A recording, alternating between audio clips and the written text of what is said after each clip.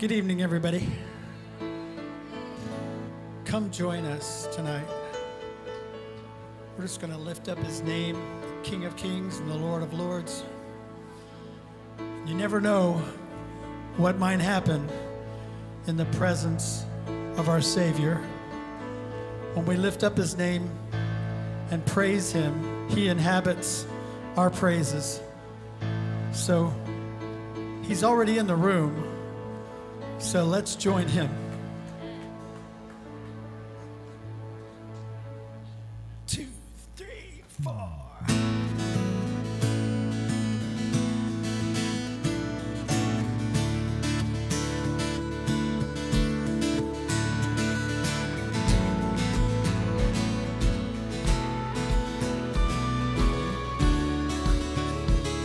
Let's do that one more time.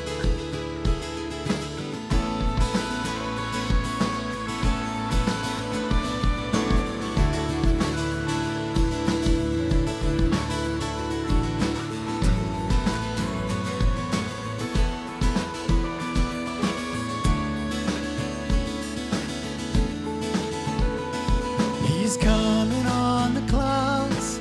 Kings and kingdoms will bow down.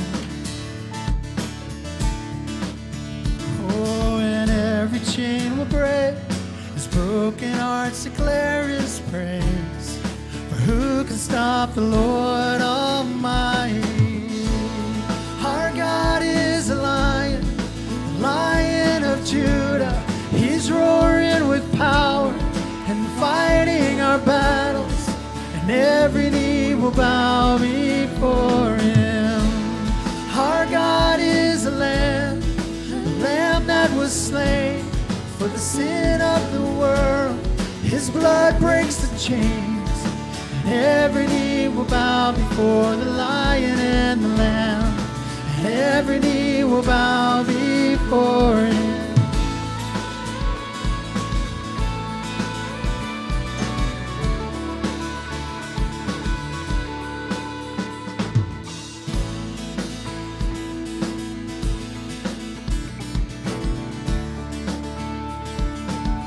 Open up the gates. So open up the gates. Make way before the King of Kings. The God who comes to save is here to set the captives free. For who can stop the Lord Almighty? Our God is a lion, the Lion of Judah. He's roaring with power, fighting our battles, and every knee will bow before him. Our God is a lamb, the lamb that was slain for the sin of the world. His blood breaks the chains, and every knee will bow before the Lion and the Lamb, and every knee will bow before the Lion and the Lamb.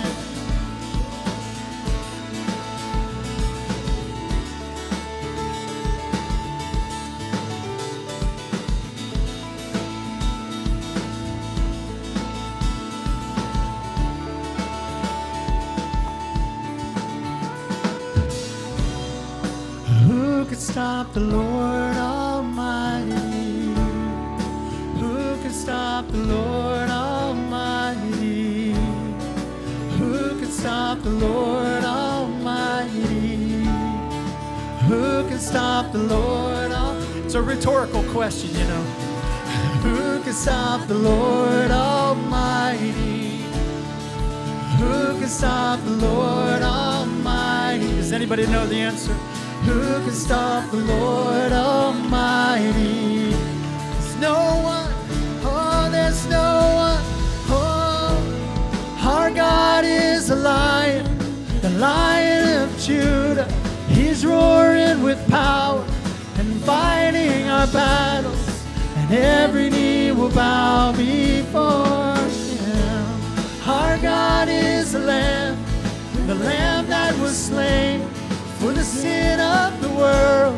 His blood breaks the chains, and every knee will bow before the Lion and the Lamb, and every knee will bow before him.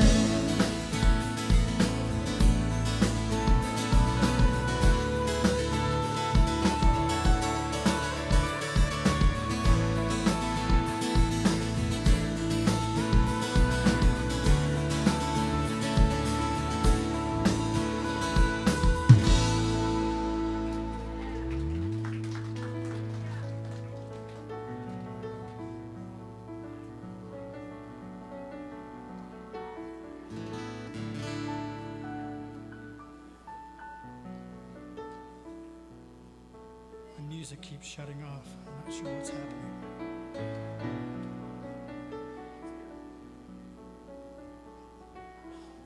Marino Florida on the keyboard.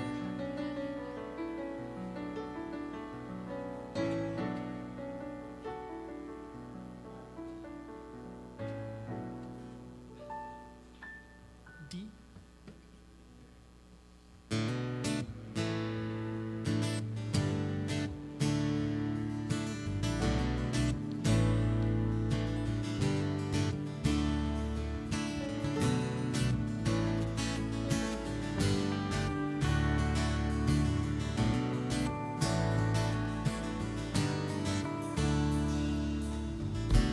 Never knew death could be so sweet.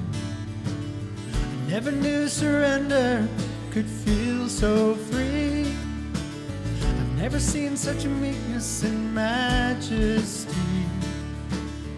But the blood of Jesus was bled for me. And now I sing freedom for all of my days.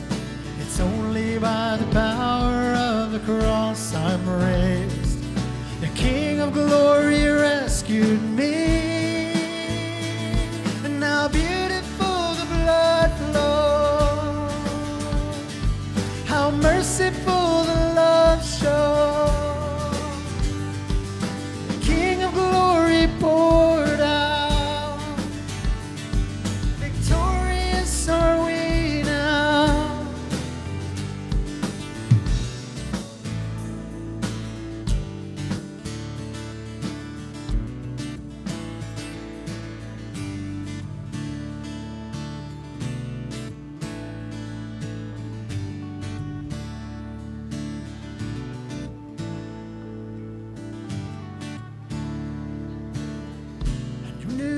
Nails would love unfold. I never knew these wounds would heal my soul. I've never seen such beauty and sorrow meet. The blood of Jesus was bled for me. And now I sing freedom for all of my days. It's only by the power of the cross I'm raised. The King of glory rescued me. How beautiful the blood flows.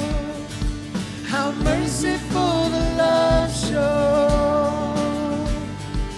The King of glory poured out. Victorious are we now.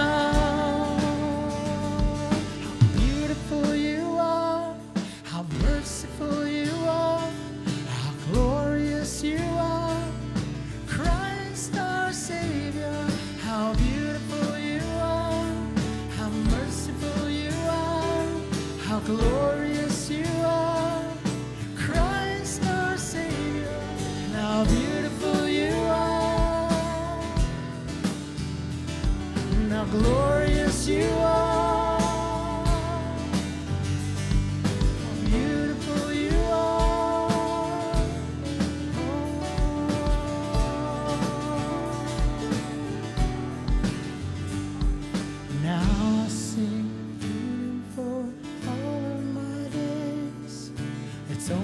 By the power of the cross I'm raised.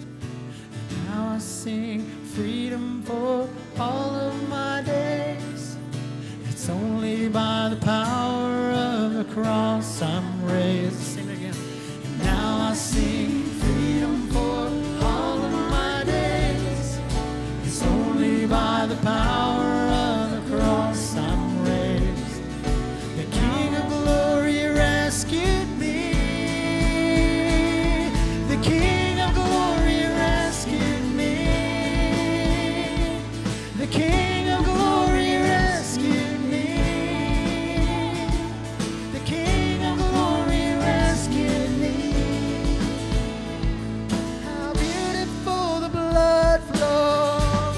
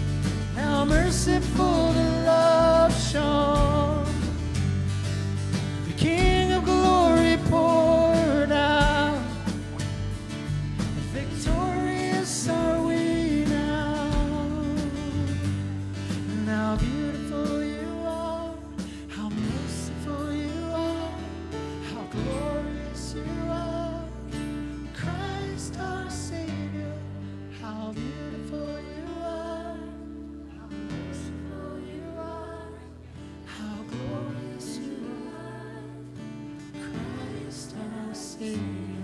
Oh, Christ my Savior.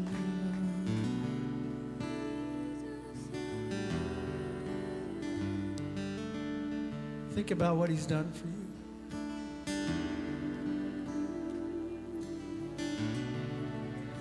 Think about the fact that if he never does another thing, he's already done enough. He went to the cross in my place.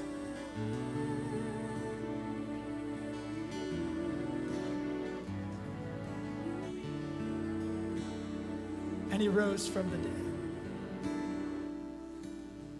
He proved to us that there's everlasting life. And how beautiful you are, how merciful you are, how glorious you are. Christ my Savior, how beautiful you are, how merciful you are, how glorious you are. Christ my Savior,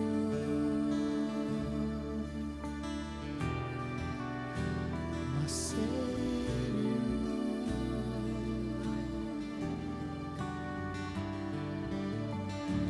Thank you, Jesus. Thank you, Lord.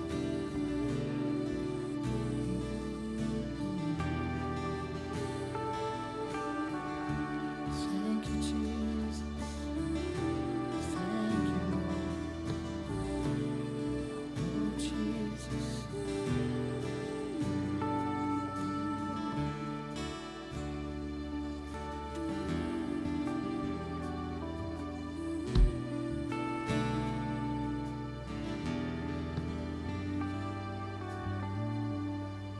There's just one chief and two men's purpose,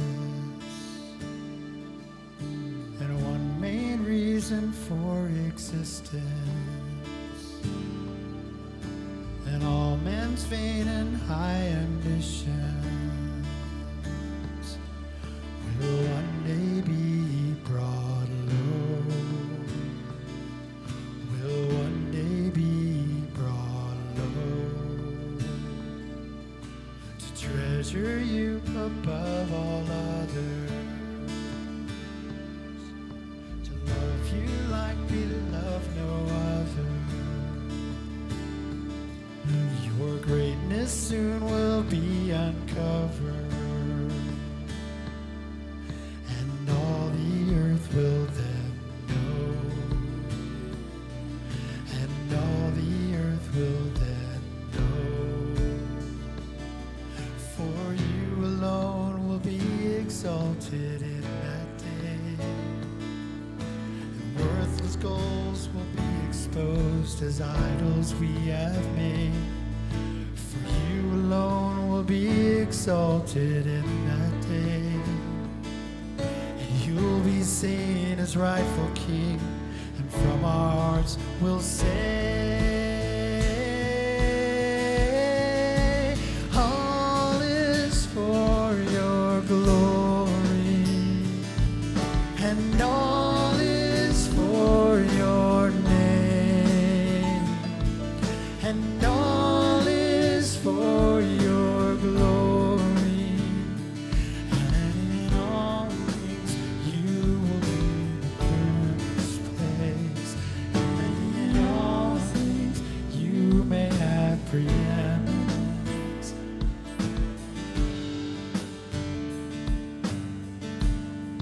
For you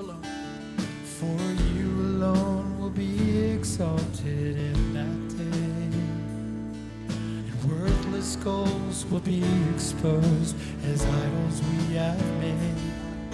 For you alone will be exalted in that day, and you'll be seen as rightful king, and from our hearts we'll say,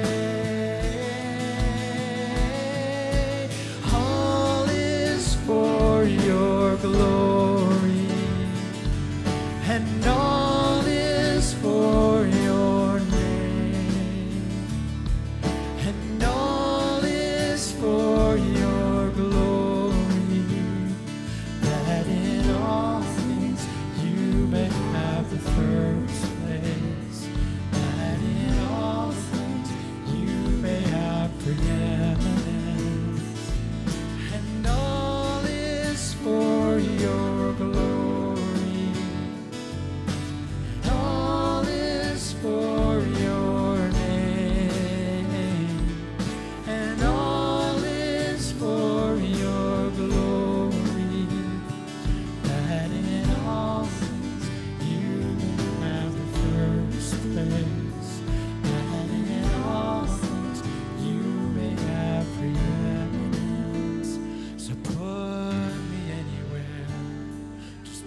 put your glory in me, and I'll serve anywhere.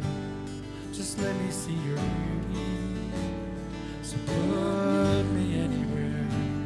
Just put your glory in me, and I'll serve anywhere. Just let me see your beauty. Oh God.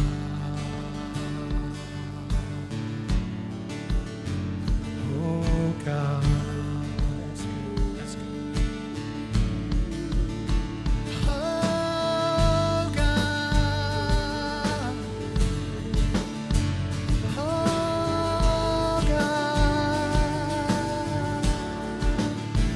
Just put me anywhere. Just put your glory in me, and I'll serve anywhere. Just let me see your beauty.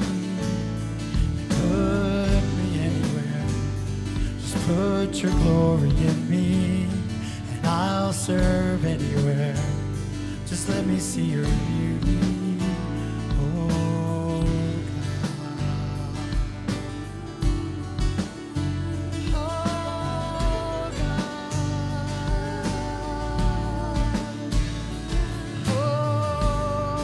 reach out to this generation. Oh, they're reaching out to you, Jesus. Reach out to this generation. Oh, touch this generation. Oh, so catch me up in your story all my life for your glory. Catch me up in your story all my life for your glory. Catch me up in your story all my life for your glory. Catch me up in your story all my life. My God, my joy, my life. My God, my joy, my delight. My God, my joy, my delight. My God, my joy, my delight.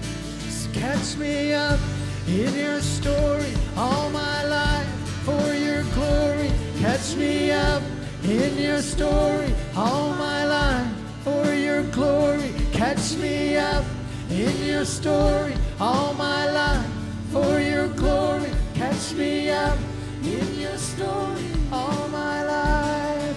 My God, my joy, my delight. My God, my joy, my delight. My God, my joy, my delight. My God, my joy, my delight. So put me anywhere. Just put your glory in me, and I'll serve anywhere. Just let me see your beauty. So put me anywhere. Just put your glory in me, and I'll serve anywhere. Just let me see your beauty. Oh God. Oh God. Let's make that our prayer. So put me anywhere. Just put your glory in me, and I'll serve anywhere. Just let me see your beauty. So put me anywhere. Just put your glory in me, and I'll serve anywhere.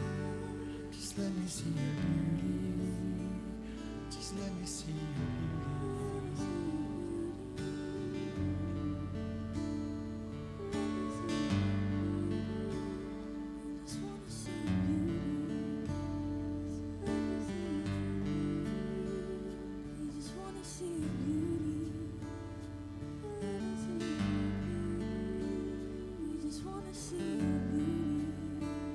So put me anywhere. Just put your glory in me,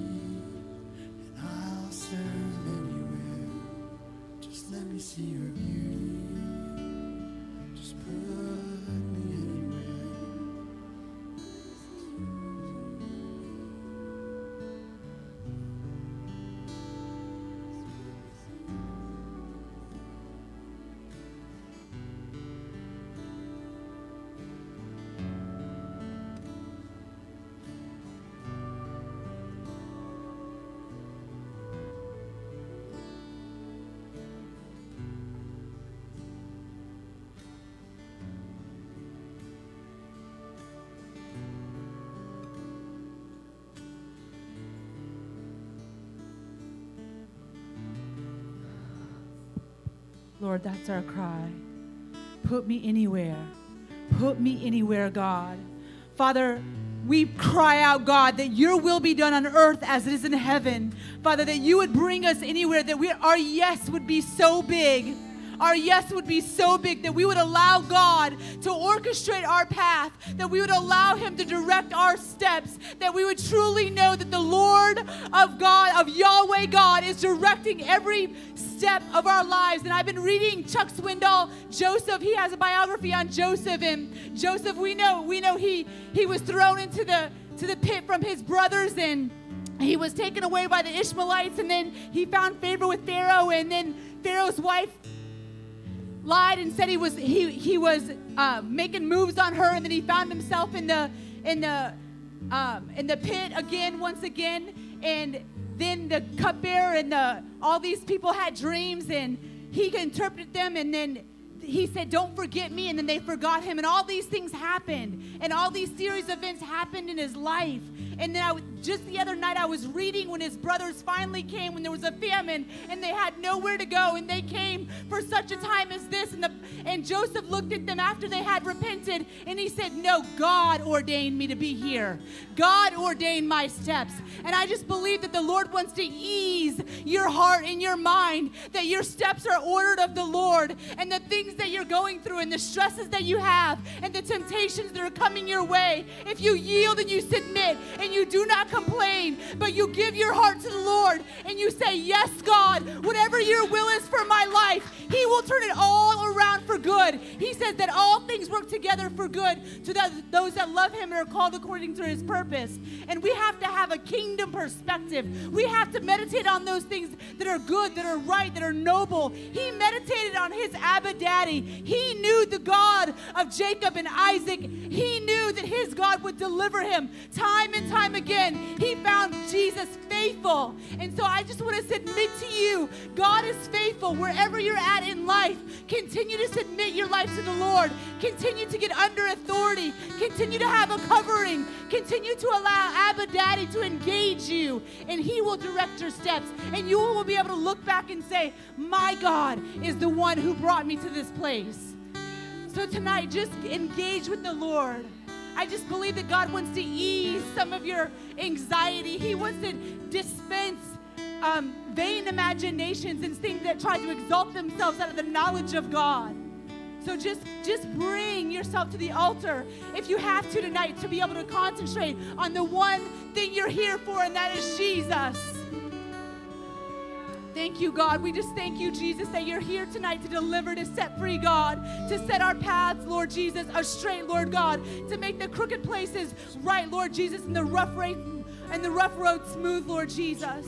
Father, we just ask, God, that you would just come and you would cleanse, God, and you'd purify and bring innocence and perspective, God, that where you have us, God, we're right where we're supposed to be. And if we're not, God, quickly, through repentance, God, you will make our way straight, Jesus. Father, we love you and we bless you, Jesus. So put me anywhere, just put your glory in me, and I'll serve anywhere. Just let me see your beauty. So put me anywhere, just put your glory in me, and I'll serve anywhere. Just let me see your beauty. So put me anywhere, just put your glory in me, and I'll serve anywhere. Just let me see your beauty, let me see your glory, God. Let me see your glory, God.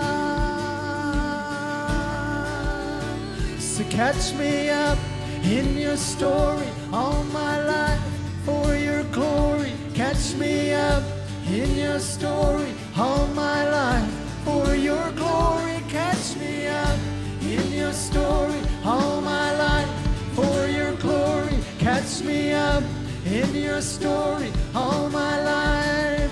My God, my joy, my delight. My God, my joy, my delight. My God, my joy, my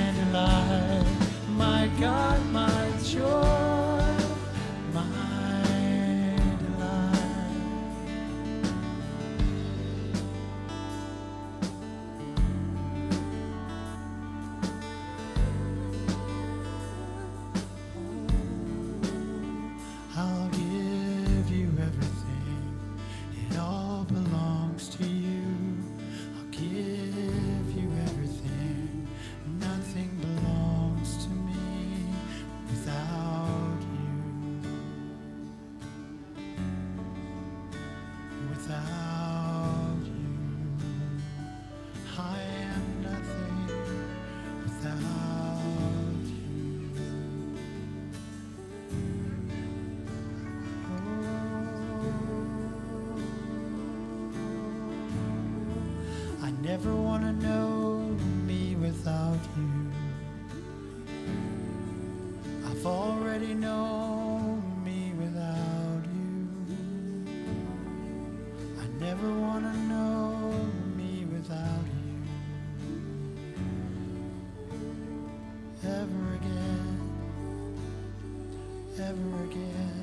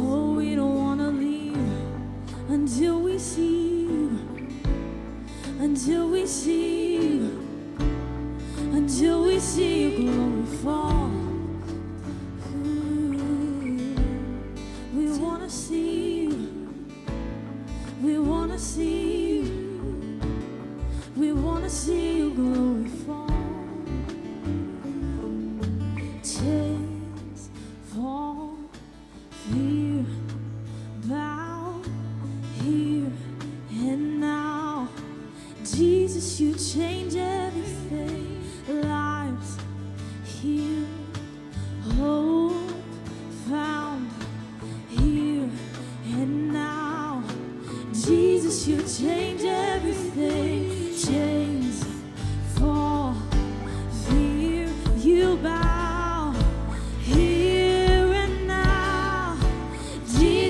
change everything. Lives healed, hope found, here and now.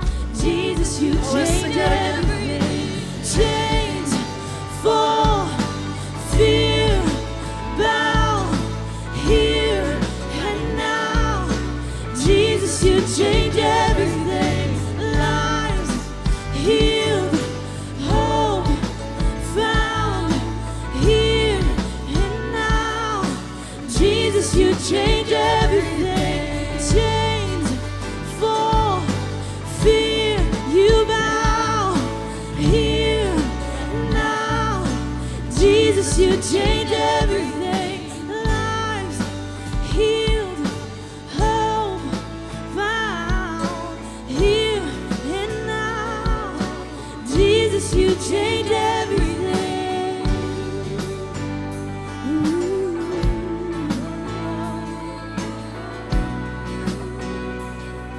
Oh, Jesus, you change everything.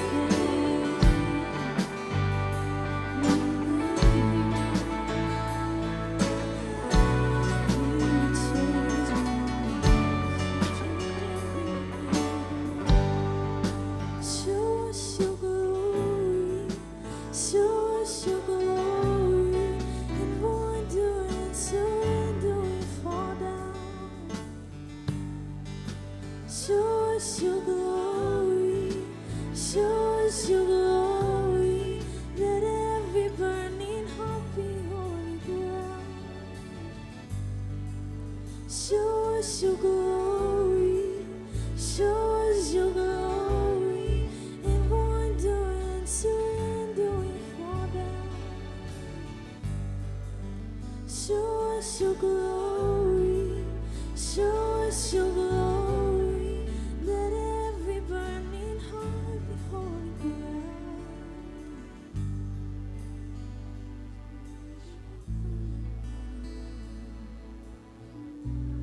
We set an altar for you.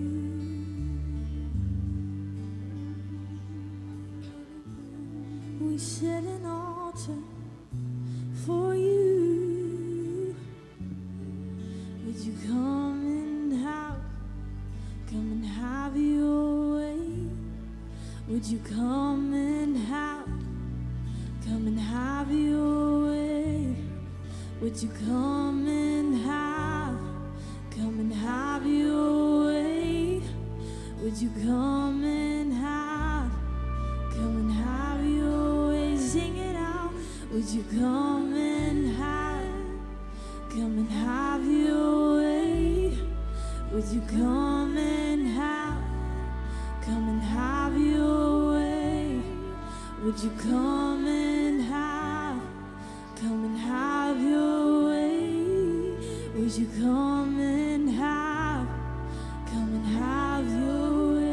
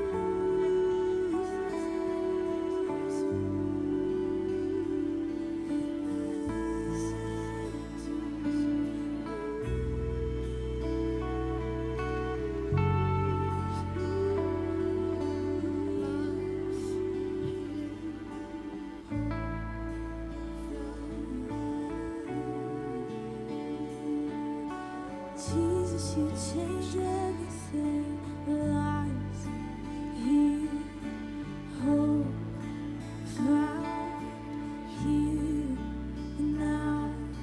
Jesus, you change everything. Change, fall, feel, bow, heal, and now. Jesus, you change everything. Lives, heal, hope, found, heal, and now. Jesus, you change everything. Change, fall, heal, bow, heal, and now. Jesus, you change everything. Lives, heal, hope, found, heal, and now. Jesus, you change everything. Change, fall, feel, bow, heal, and now. Jesus, you change everything. Lives, healed, hope, found, healed, and now. Jesus, you change everything.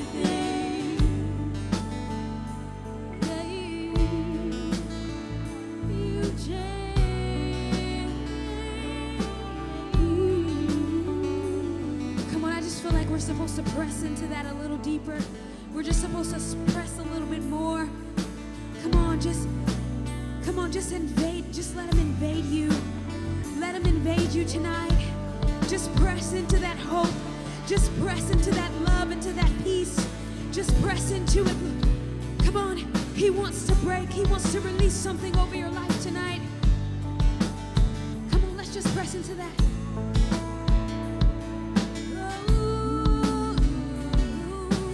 Jesus, you change everything. Change, fall, feel, bow, heal, and now.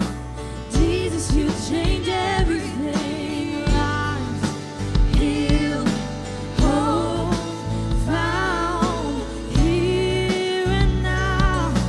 Jesus, you change everything. Change, fall, feel, bow, heal, and now. Jesus, you change everything. Lives, heal, hope, found, heal, and now. Jesus, you change everything.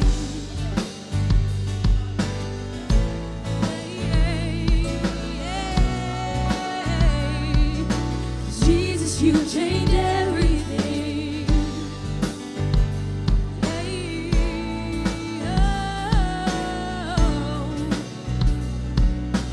Jesus, you change everything. Shima na na na ye, Shima na na na ye. Oh, Jesus, you change everything. Shima na na na na ye, Shima na na na na ye, Shima na na na na ye, Shema ya ya ya ya ya ya ya. Come on, there's some walls falling in this place. There's some chains breaking off in this place. In your worship in this time, God wants to do it now. He wants to do the change in you right now. Come on, so just press into worship. Jesus, you change everything.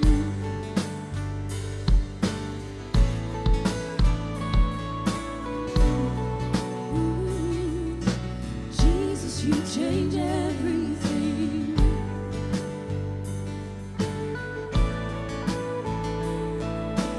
I hear the sound of chains falling down,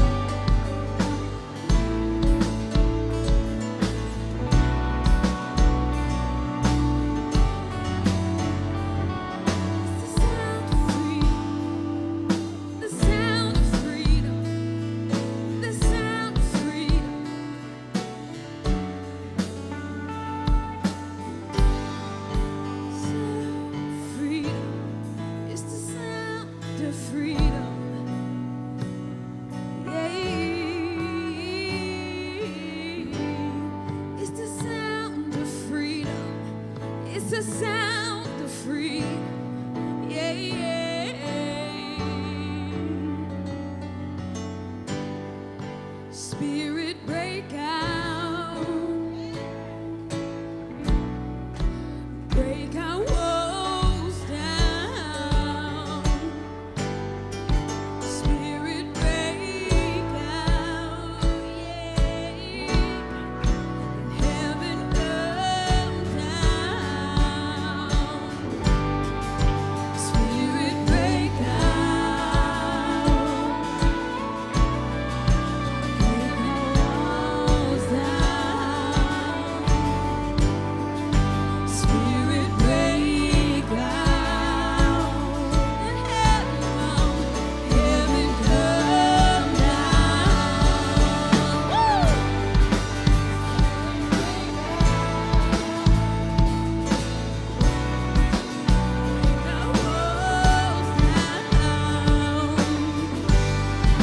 Spirit, break out.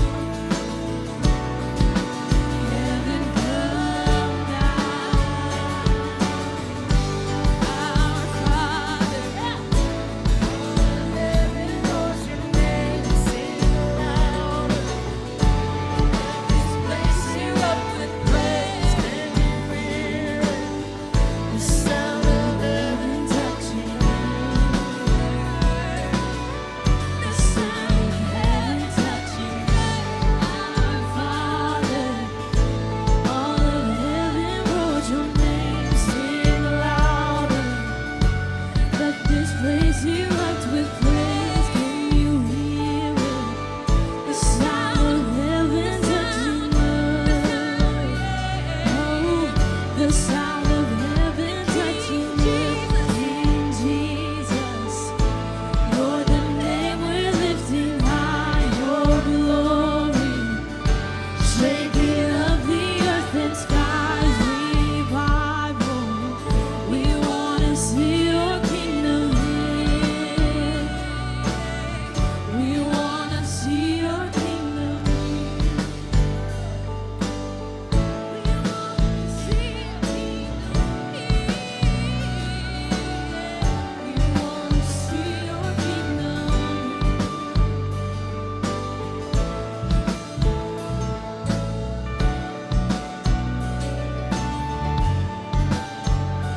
Our Father, your name is.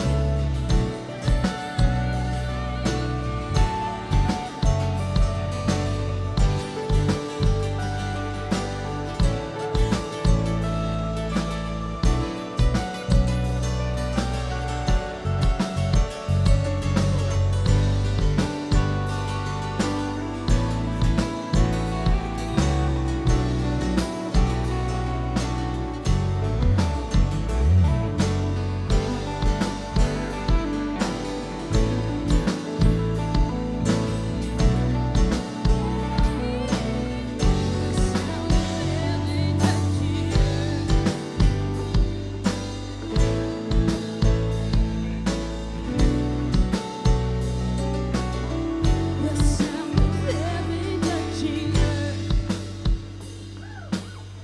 The sound of heaven touching. Come on, keep singing it out. The sound of heaven touching earth. The sound of heaven touching earth. The sound of heaven touching earth. The sound of heaven touching earth. Sound of heaven touching earth.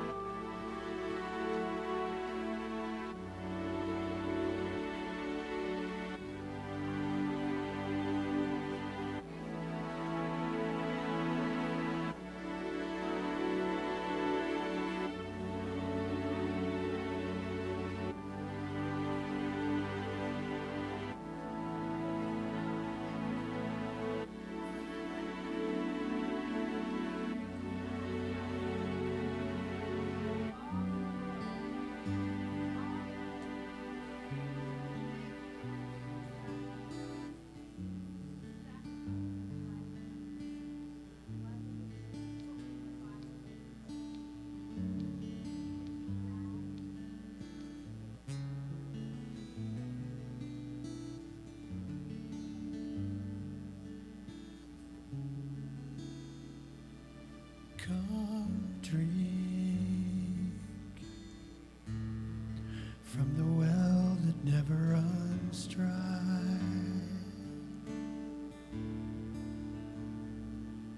Go deep. Let love teach you to fly.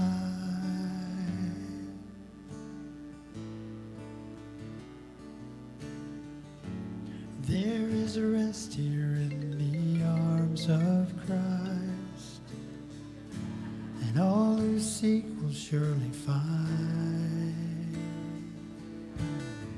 If you're thirsty, the Spirit and the bride say, come. Oh, come, oh, come. There's mercy. It doesn't matter what you've done. Oh, come, oh, come.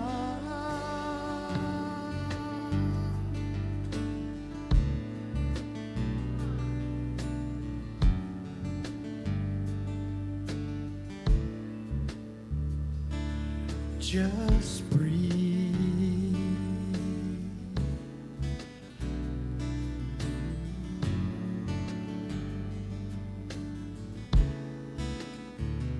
Whatever you need, our God is in control.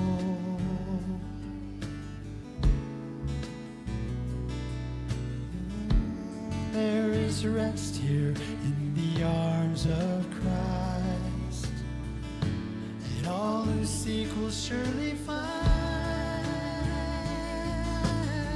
If you're thirsty, the Spirit and the bride say, come. Oh, come, oh, come.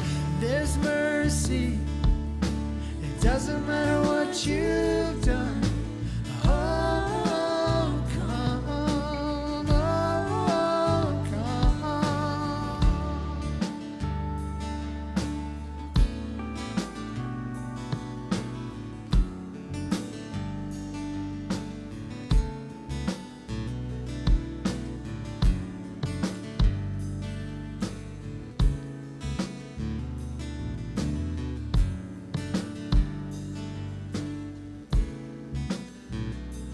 Come drink from the well that never runs dry. Go deep. Let love teach you to fly.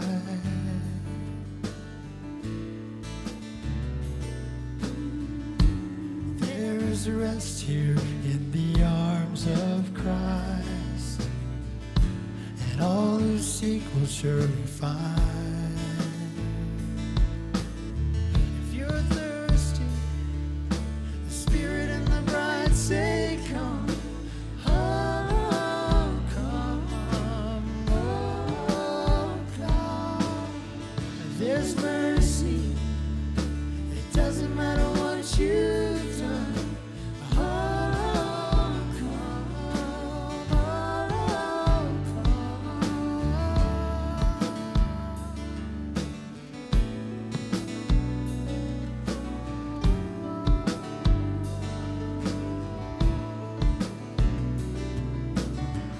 There's healing, there's freedom, there's more than enough for everyone.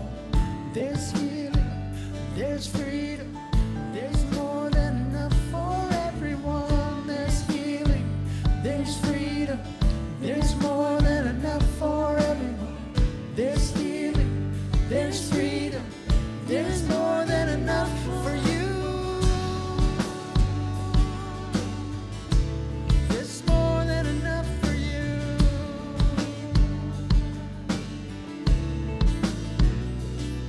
Just breathe.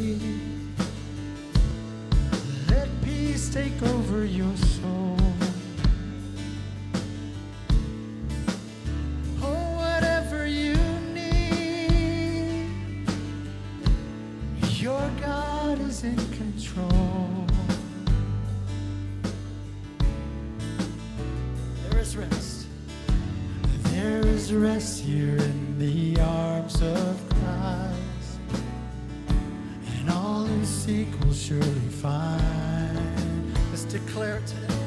If you're thirsty, the Spirit and the bride say, come. Oh, come, oh, come. There's mercy. It doesn't matter what you've done.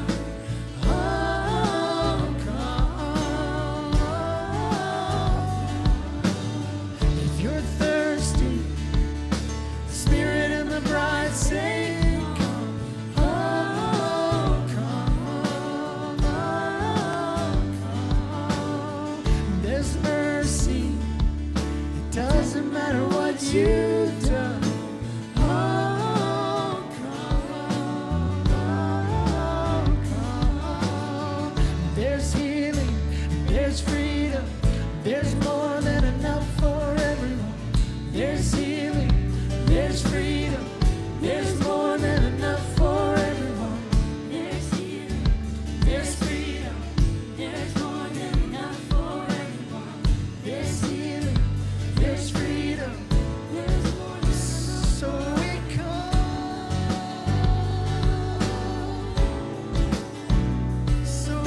come, to you, Father. Oh, we come.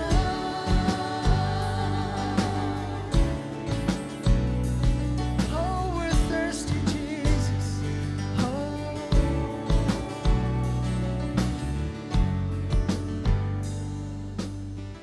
The Lord is really issuing an invitation to come and drink deeply tonight. He's inviting you to come. There's healing, there's mercy, there's freedom. It's for you tonight. There's more than enough. There's more than enough. There's more than enough. So I encourage you tonight, don't just be a bystander. God's here. The God that opens blind eyes, the one who sets heroin addicts free, the one who raises the dead. He's here tonight. He's here tonight, and he wants to encounter your heart. Just come. The Bible says, out of your belly will flow rivers of living water. And the thing is, some of you, you've dammed up the river. It's not flowing because of stuff that you've carried. It's time to lay it down, to remove those things that have dammed it up so the river can flow freely again. So Holy Spirit, have your way tonight. Have your way. You're invited to move, God. Do whatever you want to do. Lord, we choose to come and to encounter your heart. Lord, we don't want just another good worship service. God, we want to encounter you. We want to go deep with you. We're hungry. We're thirsty. We long. We seek. We yearn. We desire for more of you, God. And I thank you, Lord, that you say if we hunger and thirst for righteousness, that we'll be filled, God. So fill your kids tonight, Jesus. Fill your kids tonight, Jesus. Lord, would you meet every need tonight? Increase hunger, God. Thank you, Lord. We're thirsty, God. We're thirsty, God. We're thirsty, God, for you. You're so good. You're so worthy. Just begin to declare it. Declare it out loud with your mouth. You're good, God. You're worthy, God. You're beautiful, Jesus. Oh, we love you.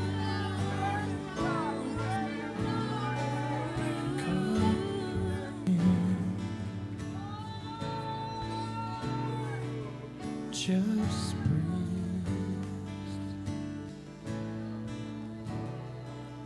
Go deep. Let love teach you to fly.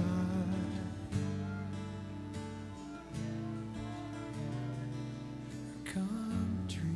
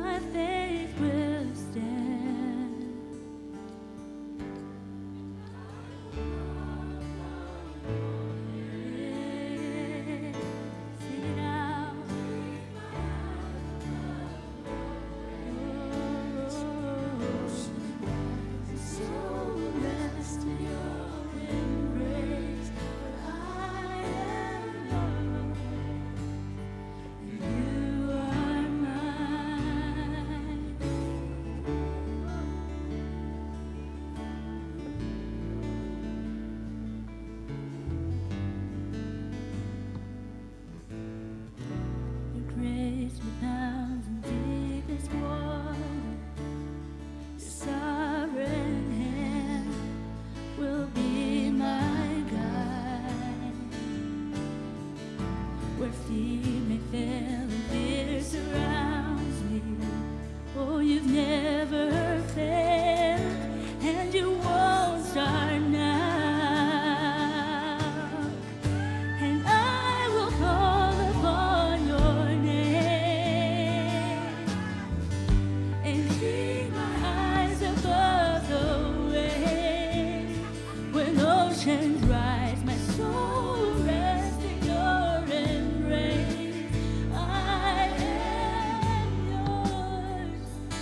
You are mine. We sing, oh,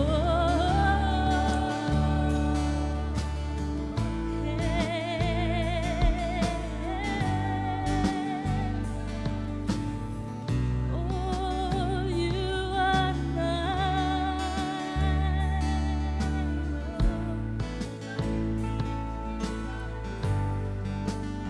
Come on, Spirit, lead me. That's right. Walk upon the water. Sing it out to him.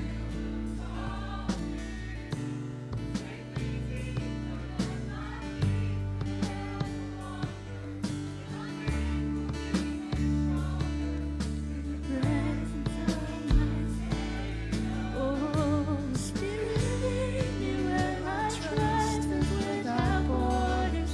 Let me walk upon the waters wherever you would call me, and take me deeper than my feet could ever wander. My faith will be made stronger in the presence of you. Sing it again. Oh, Spirit, lead me where my trust is without borders. Let me walk upon the waters wherever you would call me, and take me deeper than my feet could ever wander. My faith will be made stronger in the presence of my Savior.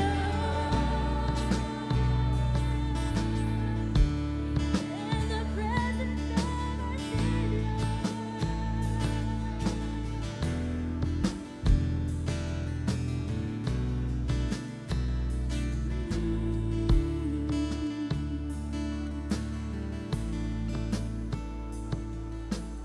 As we're singing tonight, all these songs deal with the peace of God and breaking chains and getting freedom, stepping out into the waters. And I'm wondering how many of you tonight are standing in your spot, wherever you're seated or standing, and you're saying, I come every week and I keep hearing this and I have no idea what to do. Like, I keep coming with the same chains and they're not going anywhere. And you see other people maybe down here and they're praying and you're like, I don't know exactly what to do. And I think there are a couple things. One is that the verse that kept running through my mind tonight is, seek ye first the kingdom of God, and all these things will be added unto you. So it doesn't matter what that thing is that's on you. It could be a financial burden. It could be some type of a habit or an addiction or some struggle in your life. It could be an emotional thing. It might be a relationship that is holding you captive, holding you even slave. But we have to seek God. The answer is seeking Him. And the transitions occur in our life and our heart when all we care about is seeking Him. And so we have to cry out to Jesus.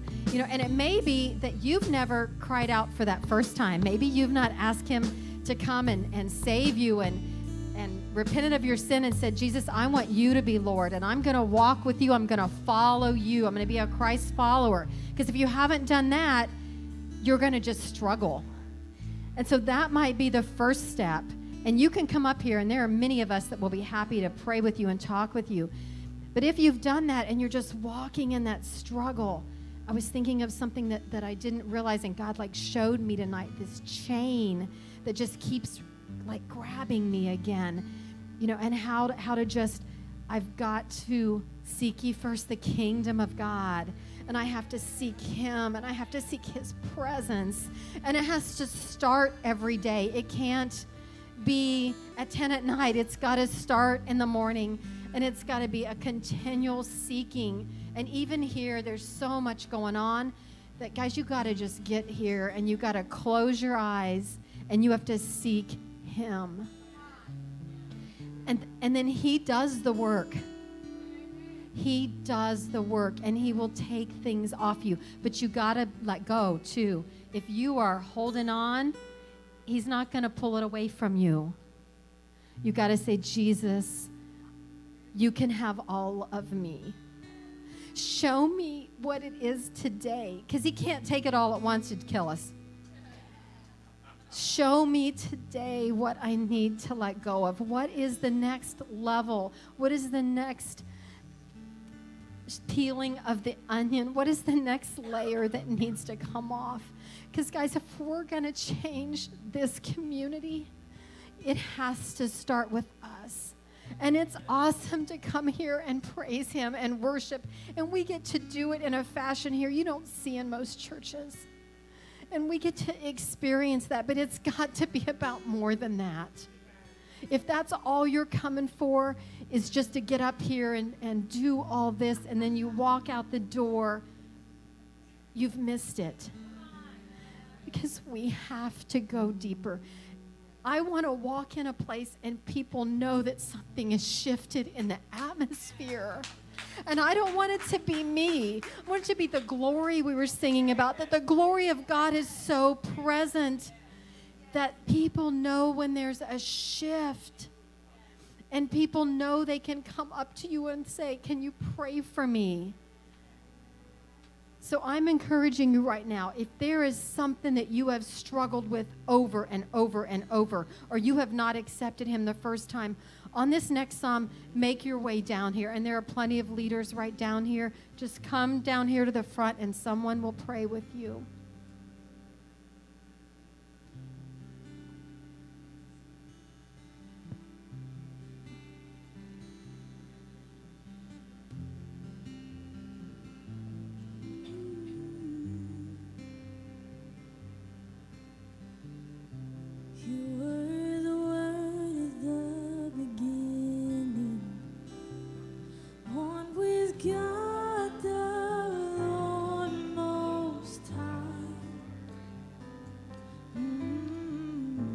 Your hidden glory in creation, now revealed in you are Christ.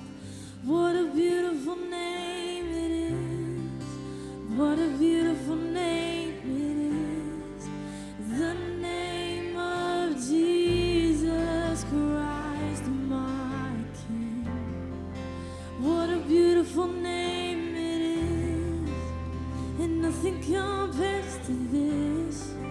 What a beautiful name it is, the name of Jesus.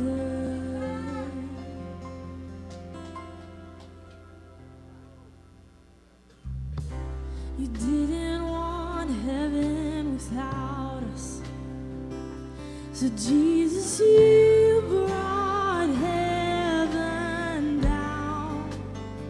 Oh, my sin was great, but your love was greater. And what can separate us now? What a wonderful name it is. What a wonderful name it is. The name of Jesus Christ, my King. What a wonderful name.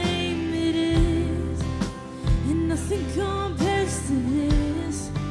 What a wonderful name it is, the name of Jesus. What a wonderful name it is,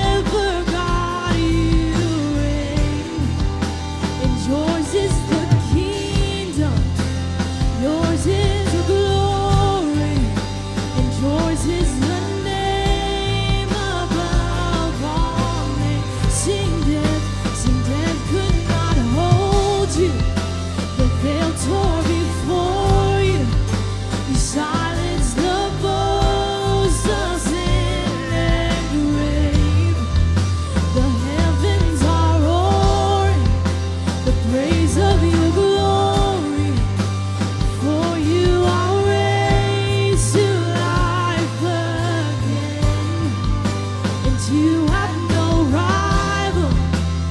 You have no equal. You know it's true. Now and forever, God, you reign. And yours is the kingdom. Yours is the glory.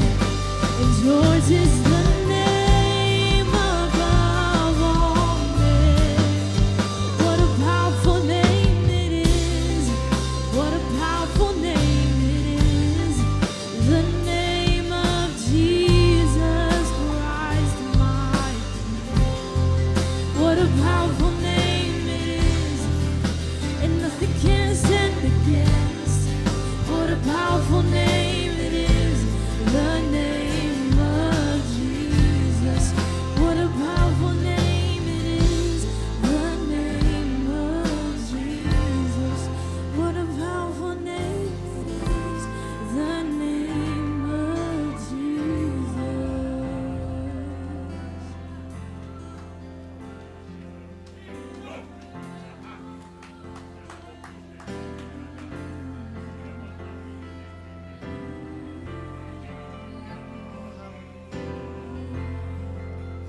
Just that name, just that name, just that name.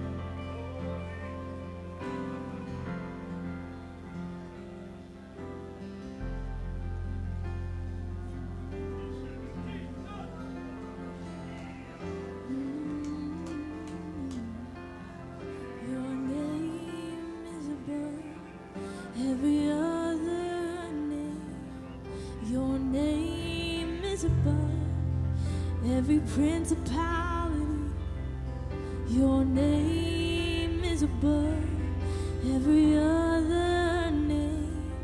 Your name is above every principality, Jesus.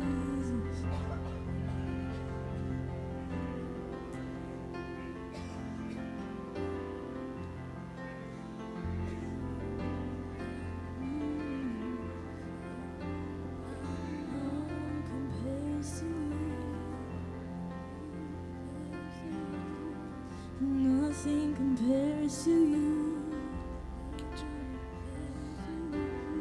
And no one compares to you.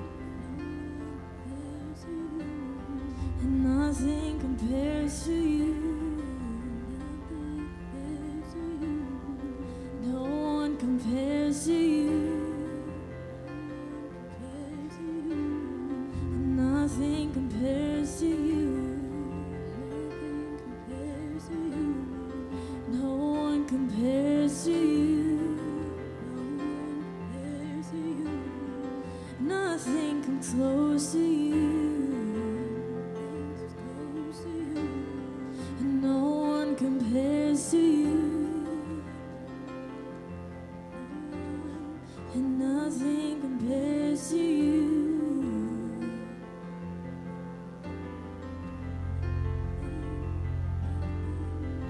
We can just sense the anticipation in the atmosphere tonight. Just waiting for the word that God is going to release tonight. Are you here? Who's ready? Who's ready? Are you ready? Father, we thank you, Lord, for the word that you're going to bring to your people tonight, God. We're anticipating, God, what you're going to bring tonight, Lord. We sit at your table tonight, Father, that you would give us that bread, God, that you would give us that bread that comes from heaven, Father, that you would speak into our hearts, that you would speak into every desire, Lord, that, Lord, I declare hearts and minds open. Lord, I declare every heart here tonight fertile ground, God, so that when your word is just scattered, Lord, the seed of your word, God, would just land on fertile soil, God, that tonight, God, that you would produce, Lord, in abundance, Lord, that you would produce fruit in abundance here tonight, God. And every heart, Lord, every person here that's here tonight, God, Lord, we give you freedom here tonight, God. We give you freedom to move, Lord, to move and do what you want, Father. This is your time, Lord. This is your time, Father. We give this time to you, God, to your word, God. We just thank you for what you're going to do here tonight, Father. In Jesus' name I pray. Amen. Just touch somebody's shoulder. Just speak more, God, more, more, More, God. Thank you, Lord, for your love. Thank you, Jesus. I just declare more over my friends. Yeah, love you. Jesus. I just want to stay in this all night. I totally could. Like, just. This is why I love Wakaiwa so much. It's because we could just 3 hours. Yeah, like, let's just stay here. That's why I have a loop pedal. Yeah, I love you, John Skrisky.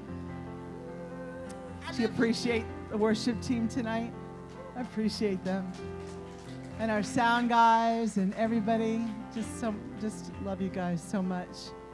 Oh, Jesus. All right, so a couple quick things. We're going to dive into the Word because I really do feel in anticipation, Carrie, that God's got something that He wants to release to us. So I'm really excited about that. Couple quick God reports. Sarah, come up real quick. God report.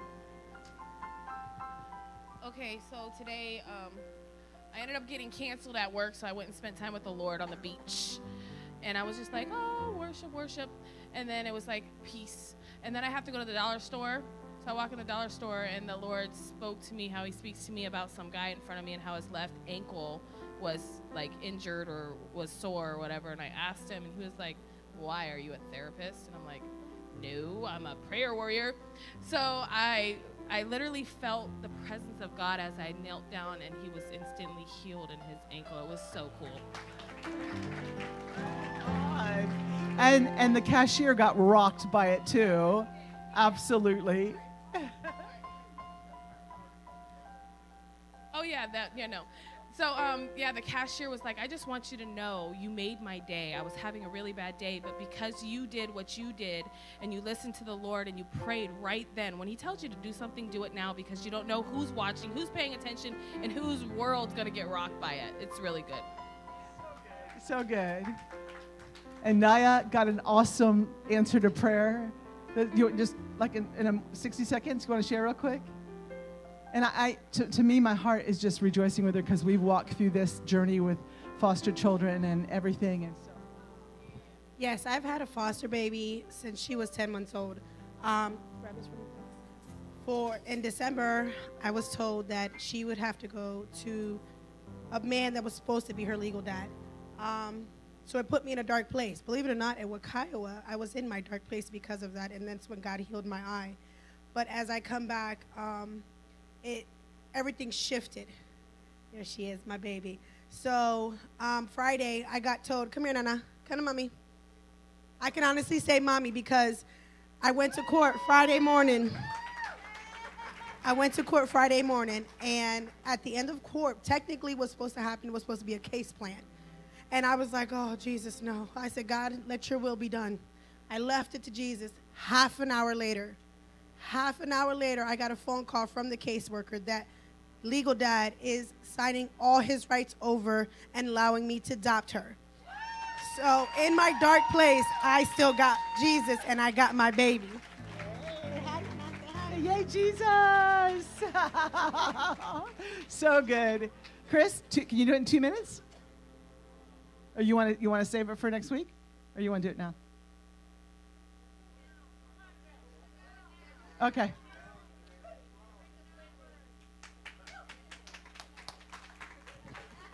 Well, I'm just really excited about the times that we're living in. Are you guys excited about that? I mean, it's incredible. I mean, reports like what we're hearing, I mean, they are happening all over the place. I mean, we saw a blind eye get healed. I mean, come on, right? Well, you want me to say something about the Super Bowl? Okay, so, well, number one, while I was worshiping tonight, I don't know if any of you guys were here a couple weeks ago when I was talking about a vision that the Lord gave me of being on a battlefield and being in prayer and being in peace. Well, today I actually saw an eagle come and scoop me up and float me above the war zone. And I had such peace. And I feel like what happened last night was very prophetic. I'm not going to go super deep into it. Some people might even be overwhelmed by just a little bit of this, but there's only one church in the book of Revelation that gets only exhorted and not rebuked. Anybody know what the name of that church is? Philadelphia. And so it actually says that that church because of what they've done, they've kept to the Lord, they've persevered, they'll be protected from the hour of testing. And then in Revelation 12:14, it says that the woman who also represents the body of Christ, who also happens to represent Israel, is also going to be lifted up by an eagle and protected from the serpent, from the devourer, from the one that wants to consume her. And that's us, by the way. So I feel like that the Lord is releasing this grace, and it's a grace to trust him more than what we've trusted him before in the midst of the war zone, because there is going to be an hour of testing. But I really believe that an eagle has been released for us. And if we just latch on, man, we are going to soar. And we are going to see amazing things. We're going to rise up on wings like eagles, like Isaiah 40 says. And Chuck, that was in your liturgy yesterday, randomly. Nothing's random. But God is up to something big. So if you are having trouble trusting him, please know you are in a special time, and he's chosen you to be here right now. And he has a plan for you that nobody else can fulfill but you. And he's going to give you the grace to make it all happen perfectly according to schedule. Isn't that awesome? Amen. Amen. Oh, and by the way, do you want to show the video? Okay. Hey, Verlin. So this was kind of like one of the big confirmations of all of what I just said. I came across this video on Saturday. You got it? This is the Philadelphia Eagles.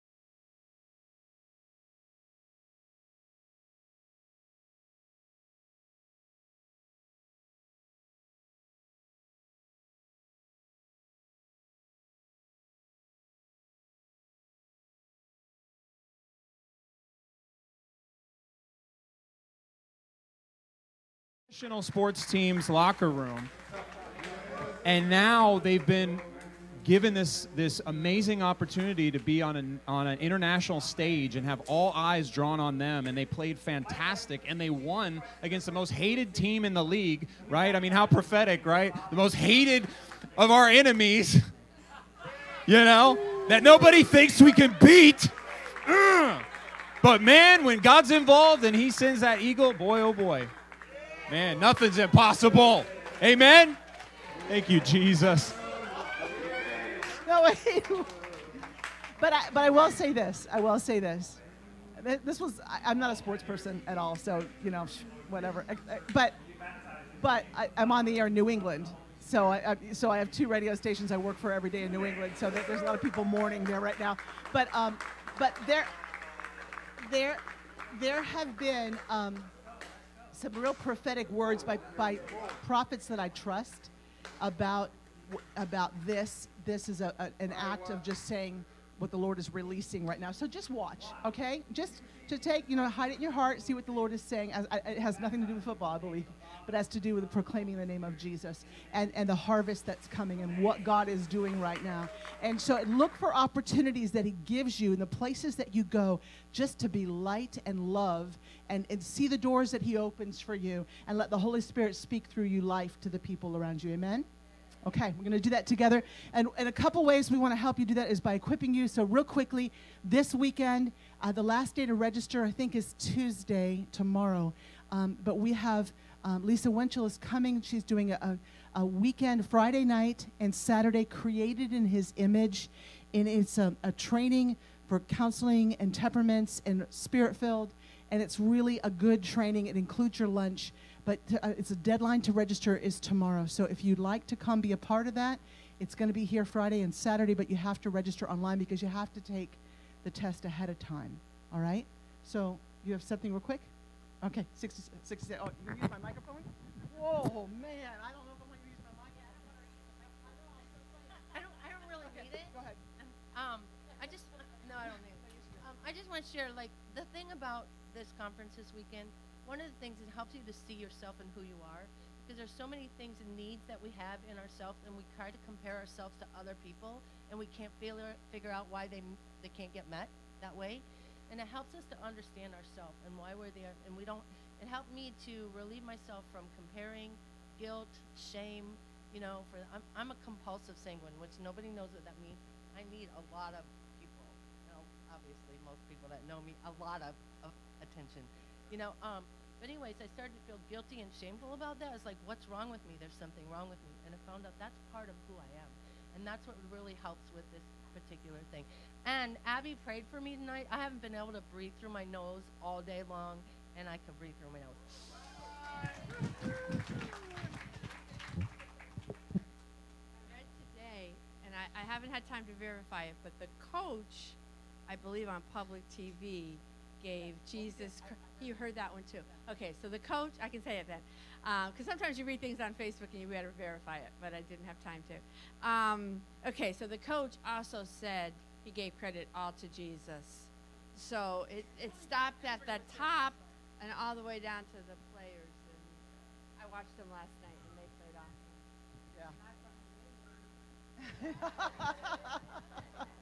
Yeah. Okay, sorry. Everybody stay healthy. Jesus' name. I have to do too many radio shows to be sick. Okay, real quick. So that's this weekend. Deadline to register tomorrow, and we have it on the front Facebook page, or you can see us tonight. We'd love to have you come and be a part of this training. Also, the last opportunity to sign up if you're coming to the Todd White training, Power and Love. The end of the month, we're going to Orlando. We've got an Airbnb house, big house with lots and lots of rooms, but you do need to register for the conference. And so, you know, that's in February, the last of February. I think it's February 21st, 22nd, 23rd, 24th. It's just gone up. You have to register online. It was $55 for the whole time. Now I think it's $70, but it's $25 for one session if you don't register for the whole time. So it's better to register even if you can't go to all of it. But to sign up for the house, I have a sign-up sheet on that table right there. So please put your name on there if you'd like to come and do that. And the last thing, a real quick announcement is third Thursday, which is coming up, not this Thursday, but next. We're starting just on third Thursdays. We've asked fathers in the region to come and speak into people's lives who want to go deeper, who feel called to leadership, not just here, but in the region. You know that you have to go deeper. And so it's going to be a really good time to ask some of the key people in our region to come and speak. They're going to share. They're going to have a Q&A time. It's going to be 7 to 9. It won't be a super late night, but it's going to be every month, third Thursday, and we've got some amazing people coming in. So this first one is with Dale Schlafer, and I'd love to have you come if you feel called to be a part of that. So I'll tell you more about it. There's things on the bulletin board. The bulletin board by the bathroom, it's my dream board, and it's not all my dreams, but it's God. I believe God's breathing on some of those dreams, and some of you are supposed to be a part of it. So if you have to go potty, just go and look at the bulletin board too, and don't get overwhelmed. You can ask questions. I was like, I didn't put everything up because I'm going, Lord, we're going to overwhelm them if I put all of these up here. So it's good. Thank you so much to the folks who brought food, Cindy for bringing the food, and Pastor Carlos and Alessandra for helping cook, and Jody, the ribs were awesome. Thank you. If you guys would help, though, since we don't have an assigned person to clean up, if you're here, just make sure you clean up at least the mess around you. That would really help so that we can keep this place taken care of well and stewarded well. And so, and speaking of that, we have the opportunity to give. Yay, God. So, Lord, I thank you for the front. I thank you that this is your place where we can come from different backgrounds, different streams, different fellowships. We can come, those who are 30 years old in Jesus, and those who are brand new in Jesus, and those who are just coming to know you, and we can lift up your name. I thank you for the freedom that's in this house, God. I thank you, Lord, that you have called us to come together to see our region shifted and changed. I thank you that from this place that you launch out world changers to the nations. Lord, I thank you, and cover Kristen right now, and cover Kimberly right now, Lord, as they're out and about in Africa, Father, and in New Guinea. Thank you, Jesus, and Jason in Australia.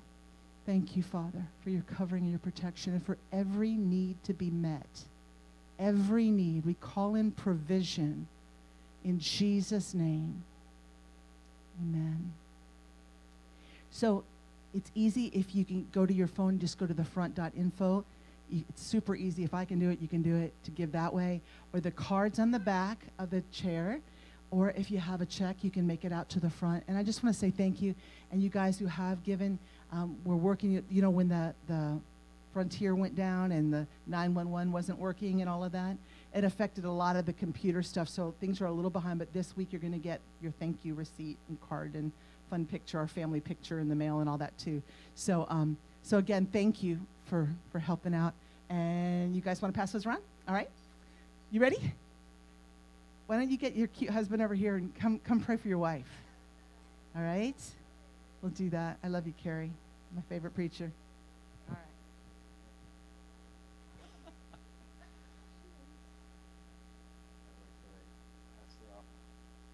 So, Father, we thank you, Lord, for your word that's about to go forth. We thank you for this time of worship that we have to sit in your presence, God. We thank you that even though we stop to make announcements and take up an offering, God, that your presence is still here, Lord, that it doesn't ruin the atmosphere, but it just prepares, God, for what you're wanting to do, because worship is not about music, but it's about giving our lives to you. So, Father, we thank you for this vessel that is standing before us. We thank you for your word that's going to go forth.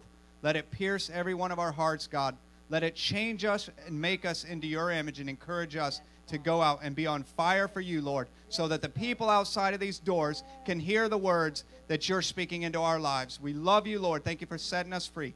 Let freedom reign in this place. In Jesus' name, amen. Amen. I got blessed. Blessed.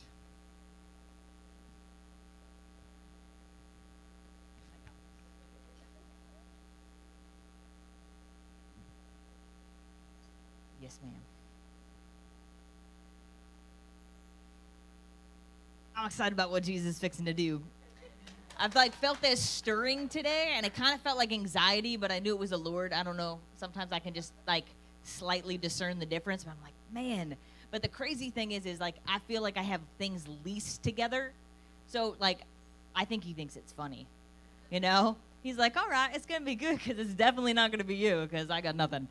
Literally, I won't even show you my notes. You'd be like, oh my gosh, what is going to happen?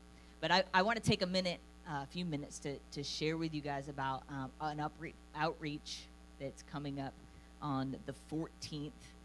So we're going to be Love Blitz in the city with a bunch of roses. And here's the thing is we just want to be able to show the radical love of Jesus in a practical way that meets people right where they're at.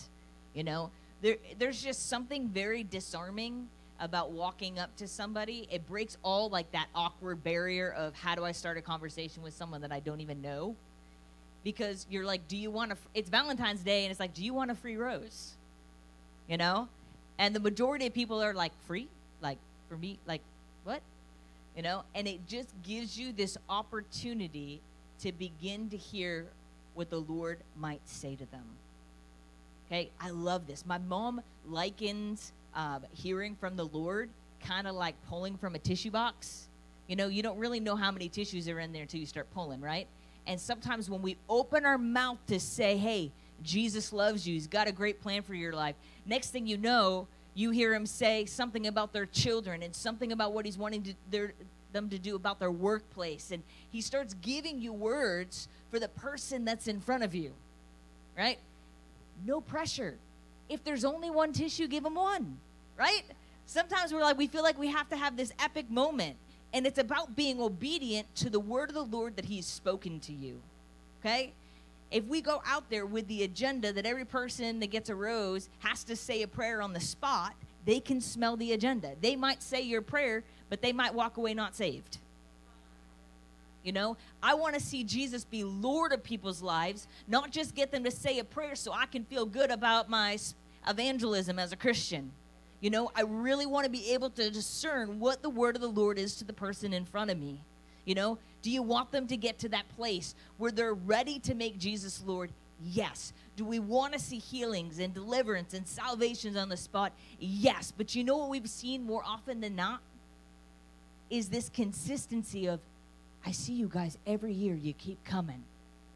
And then their life begin to change because they begin to wonder what would pursue them like that.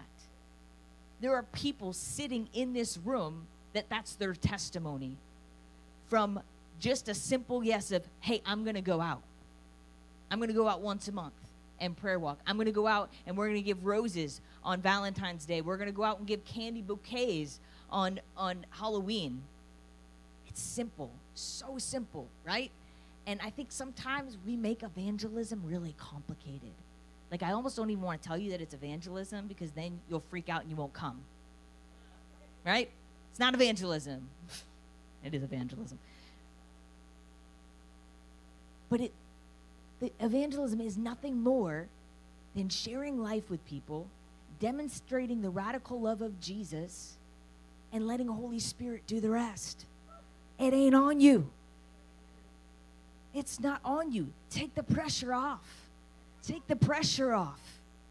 And just go and be obedient. So many times I'm like, did anything just happen? You know? I'm like, oh, we went out prayer walking Friday night. And just this sense again of God, this shouldn't work, right? Like, going out, praying for a few hours on 14th Street once a month shouldn't change anything. Like, it really shouldn't. You know, a couple people walking up and down 14th Street once a month for the last 7 years shouldn't really do anything. Like, it's kind of crazy that you would think that would change anything, that would do anything. But the goal wasn't just to see change. The goal was to obey what the Lord had said. Okay? Because Jesus didn't desire change, so he loved us. He loved us, and then we changed. You see the difference? His motive is love, and it's not conditioned on change. And so when we go out and we agree with what the Lord has to say about our region and the person that he put in front of us, our goal cannot be change. Our motive has to be love. It has to be love. Otherwise, you have an agenda. And if you feel like you're failing, you're going to like panic, you know? And the person in front of you can feel like, oh, they think they're failing because they're not getting anywhere with me. They can sense it. They can smell the agenda. When we go out without even our Christian agenda, the world is confused, right? But it creates a mystery that draws them to Jesus. There's a mystery that draws us to Jesus. You kind of go, why did he choose me? Why does he love me? Why does he pursue me? Because you know yourself really good, and you're like, I ain't worth all that, right? You could see the places where you failed him time and time again, and yet his faithful love endures in your life. There's never going to be a moment that you turn around and you realize Jesus isn't there, that he's no longer pursuing the trust and confidence of your heart. It's not going to happen. And so that's the spirit that we get to go out in. Pressure off, right? Asking the Lord to tune our ears into what it is that he's saying, walking in a spirit of love, and just seeing what he's going to do, you know? And so when we went out on Friday, I'm just like, God, here we are again. This shouldn't do anything, but this is what you said to do, so we're here. We're here. And I love it because you watched families get encountered with the love of Jesus as we were out there. You know, people that you know, we've been going after for a couple years now, you know. They're still talking, I'm ready, I'm ready, I'll give you a call this week. And so, Lord, we agree that this is the week that they will call, that this is the week that they will awaken to righteousness and sin not. Because, God, we know from a place of how much we stink and how much we think we suck, we cannot change. It is only from the awareness of who we are gifted that we can actually make that transition. So, Father, I release grace over them right now to change. That grace to embrace your grace. In Jesus' name. He's going to do it. He's going to do it. There are people in this room that he's done it for. And he's going to do it again. We haven't seen anything yet. No eye has seen or ear heard what he has prepared.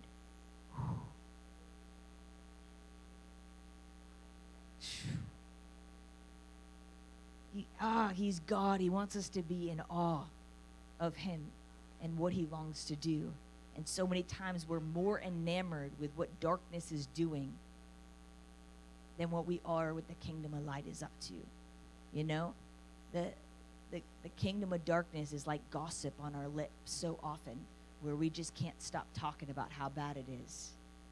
And God is just looking for some people that will agree with his heart to see his kingdom come. And I heard the Lord say tonight that there's a yes in this room that will change this region. There's a yes that's represented in this room that will change this region. It will. It's already begun. It's happening as we speak. And so that's the what we do, you know, and that's what we're inviting you to do. Now let me give you the dates and times, right? Let me remember to get practical. So we are going to buy at least 500 single roses, and we're going to make about 18 to 20 bouquets of flowers to bring out. That's a lot of thorns to peel off roses, and a lot of flowers that need to be prepped. It's a lot of work. Like, it's a good 16 hours of work with a group of volunteers. No joke. Anybody, raise your hand if you've come prep flowers with us before in this room. It's a lot of work, but it's so much fun. It's so good. And so we're gonna meet here on Tuesday the 13th to try to prep all the flowers before the 14th, right? This is the first year that we've tried to get everything done before the 14th. Because here's my thought process, right? We're spending over $1,000 on flowers, and then we get a group of volunteers together in the evening. But volunteers, I don't, it's good. Hey, that's a Carrieism. You can go ahead and write that down, put it in my dictionary later. I don't know what just happened. Jesus help me. Oh, Lord, have mercy. Volunteers. I'm going to get all you volunteers. Oh, that's awesome. So we would get everyone together normally on Valentine's in the evening, and we only have about 2 hours on the streets before, it's usually a weekday, and then people are going to need to, go home and go to sleep. Not everyone can stay out to 2 in the morning, although sometimes people do, And so I was just like, man, wouldn't it be great if we had everything done ahead of time, and then anybody who's available all day on the 14th, as you drive to work and you think about the person that you see at the bus stop, waiting to go to work, the mall that you pass that you've got to stop into, if we can just be intentional to love the one in front of us on Valentine's Day. And so people can come. We're going to have people be able to come on Tuesday and get roses. I just kind of need a heads up if you think you want some roses to take out during the day. This is probably going to be a logistical nightmare, and I accept. It's going to be good, but it's probably going to be a logistical. Oh, Jesus. I promise you, y'all. I'm good. Oh, help me, Lord. But, oh, man. So we want to get as many roses in people's hands during the day to give out. So my goal is to maybe give out at least 200 roses during the day, and then we'll still have 300 single roses to give out that evening. So Tuesday, we're prepping flowers. We're meeting here at 9 a.m. We'll be here till 6 o'clock. And then we are, again, if just message me on Facebook, hit me up, get my number tonight. If you're wanting to come, if you're wanting to give roses out during the day so that we can connect with you, get you roses. And then we're going to go out as a group. Anybody who's wanting to split up and just all blitz the city at one time. We have certain bars that we hit every Valentine's Day. So much fun to go in there and just love on the people in the bars. And so we'll just invite you to come out. There'll be team leaders that know that area of the city, so you're not going to be sent somewhere that you're totally unfamiliar with, not knowing what you're doing. We'll do an orientation beforehand. So that'll be the 14th at 6:30. We'll do orientation. We'll hit the streets by 7:15. Teams will be back by 9:15. This is what I say, but it never really works like this. 9:15. If you know anything about organizing events, and then we're hoping to have a debrief at the very end, share testimonies, and everyone will be done by 10. So that's the goal. There is a Facebook event online that you can go look at on my Facebook page, Carrie Moran Hamblen, and you can check out more about the details. You can message me there if you want to be involved, want to get some roses to give out. Does that make any sense? See, you just want to hear volunteers again. That's all anyone's going to remember from tonight. That's it. I ruined it. So, all right, Holy Spirit, you know the end from the beginning, and I don't with this word. So I just need you to show me your divine order, Lord, and what it is, God, that you're wanting to release and what you're wanting to say first, Lord. I ask, Lord, for ears to hear. God, for my heart to be ready to encounter and receive your word. God, I'm not just after some things that I can quote and post on Facebook later. Lord, I'm after your Holy Spirit working and transforming me more fully and more rightly into the knowledge and image of my Creator. So we invite you, Holy Spirit, to have your way. We give you room. We give you room. It's your word. I'm just copycatting. It's your word. It's your word. And it has the power to do what you said it would. It's alive and active. As soon as it gets released, it's working on me. Thank you, God. Thank you, Lord.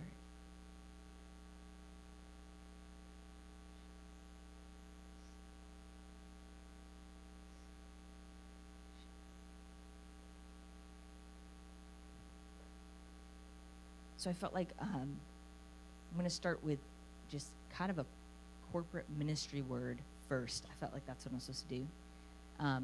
And so I had this word when I was in prayer today. Some people were sharing some prayer requests online and pertaining to marriages and stuff happening. And I felt like the word that I heard was sabotage, which is like a deliberate attack, right, to keep something from moving forward, right? And I felt like as I was hearing that word, that it wasn't just the few prayer requests that I was fielding today, but that it was a corporate word, that there's places where people in here feeling like you have a word or you finally are trying to move ahead, and it's like every step that you've taken to move ahead, it's like things are getting cut out from underneath you. You go to do one thing and you turn around and something's undone.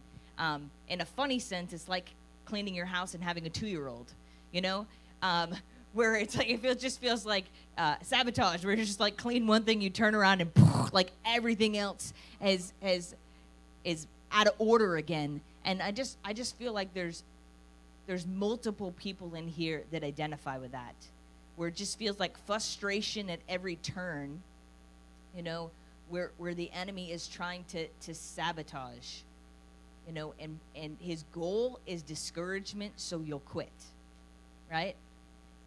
But here's the amazing thing, is that the opposite is true, is that what is coming against you is going to be used for your encouragement and for the fortification and building of your faith. That your confidence in the Lord will not fail in this season and in this place. But just like Abraham, it's going to grow in the opposition. It's going to grow in the opposition, and you will overcome. You will overcome. You will overcome. So Holy Spirit, I ask right now for a release of your encouragement, Lord. For a release of your encouragement, that you would come, Lord, and be the one that's in the midst of the trial with us, holding us fast. Because we know if you're not present, we will fail. But Lord, we look to you. You are our strength. You are our guide. And Lord, I just thank you, God, that the weapon that's been formed against us shall not prosper. It shall not prosper. In fact, it's going to backfire on the enemy. And just like, it's like the very thing that's been formed against you is going to be the very thing that ends up bringing you deliverance. It's going to be the very thing. The enemy is actually equipping you to overcome right now. He's actually equipping you to overcome. And so, Lord, I ask for hope to arise. Lord, where they're battle weary, for you to bring encouragement right now by your Spirit. Not by might nor by power, but by your Spirit. We ask that you would come. Shift, God. Shift the perspective that we have, Lord, in the trial and in the tribulation. In Jesus' name. In Jesus' name.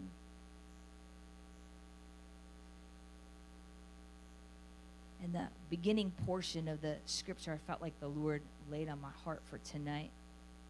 I felt like went along with this. It's just good. I love the word. It's so good. So it's in 2 Corinthians chapter 1.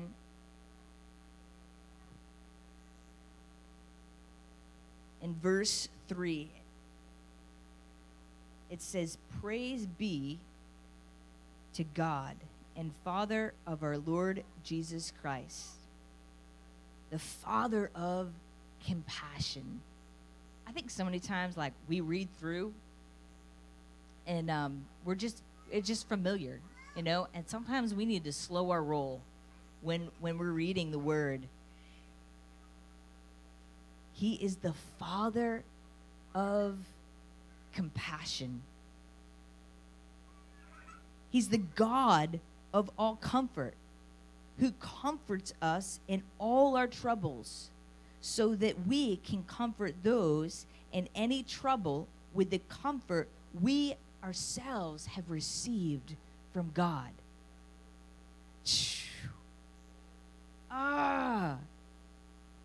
So it's like the trials aren't fun, but when you show up and you have the comforter present, it changes everything. And then that comforter coming in and comforting you is actually equipping you to be a comforter in someone else's life when they're going through it.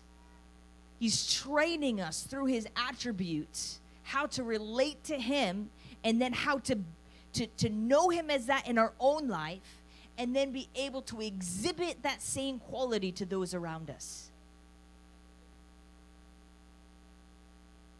Verse 5.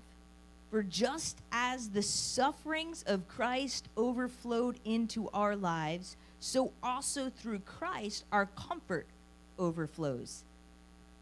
That one's not as fun, right? Like, give me the comfort, you keep the suffering.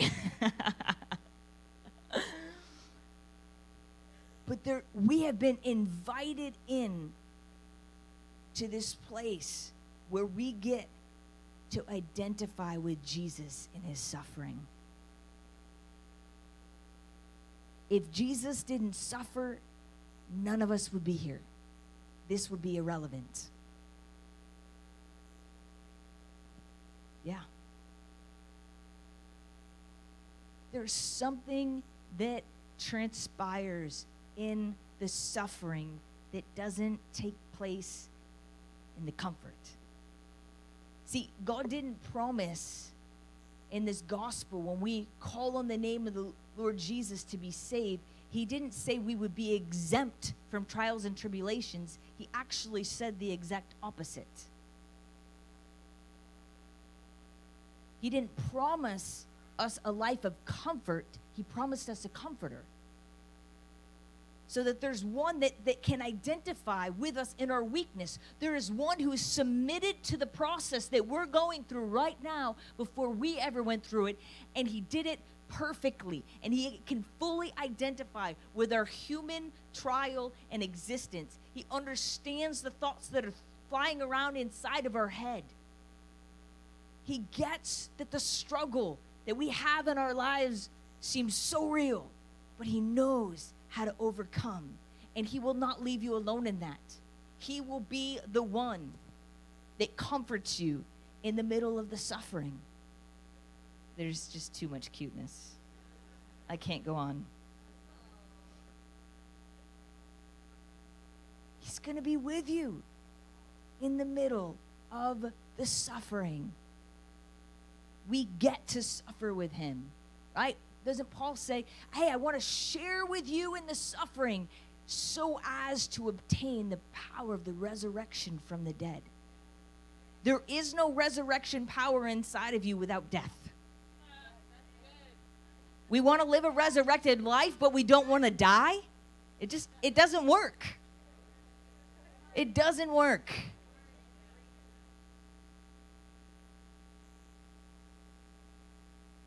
Verse 6, if we are in distress, it's for your comfort and salvation. If we are comforted, it's for your comfort, which produces in you patient endurance of the same sufferings as we suffer. What? I'm going to read that again. That was good. If we are in distress, it's for your comfort and salvation. If we are comforted, it is for your comfort. Why?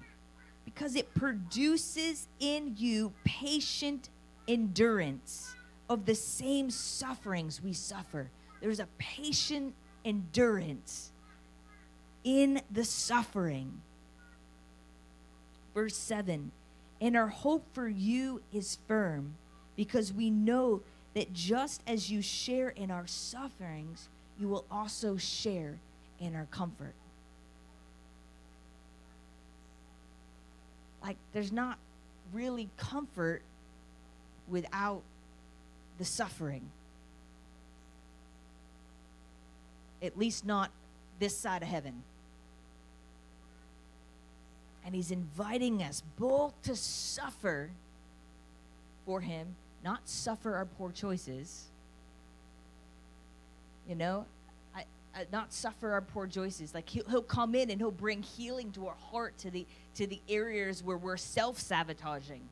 You know, I'm walking things out with a few people that it's like they're reaping the consequences of self-sabotage, and it's like 6 months down the road, and so they can't see that that's the seed that they were sowing, and so that's what they got back, you know. And that's not what I lead with. I'm not like, well, serves you right, you know. That's not what I tell people that are in that situation. No, you walk it out with them. Be like, so when did that start? How's that working out for you, you know? And you just kind of you make it safe for them to face their mistake. We need to feel safe. If we feel powerless, we're never going to look at our failures because you can't handle it, right? None of us are going to take responsibility for something we can't handle. That's why we have car insurance, right? Because you get in a big old accident, and it's more money than what you have to pay, so you just call the insurance company because you got someone else to take care of it for you. You want to see a crazy accident, you show up on the scene where neither one of them have insurance, and there's going to be some screaming going down. Wasn't my fault, it's your fault, it's my fault. Why? Because neither person on the scene of the accident can afford to take responsibility for it. There's no way to clean up the mess that they just made, right? And that's where we find ourselves apart from Jesus. We're in a mess, in a debt that's over our head, and we're powerless to clean it up apart from him. And so we can't, when we're feeling powerless and we feel like our poor choices are dominating our life and we're feeling totally controlled by everyone else's poor choices, we can't face it. All we have is self-justification and self-preservation in that moment until we recognize that Jesus paid the price to clean up the mess. And it empowers us to turn and gaze on his faith and then go, yeah, that kind of belongs to me. Let's work on this. Because he'll clean up the mess with you. He will.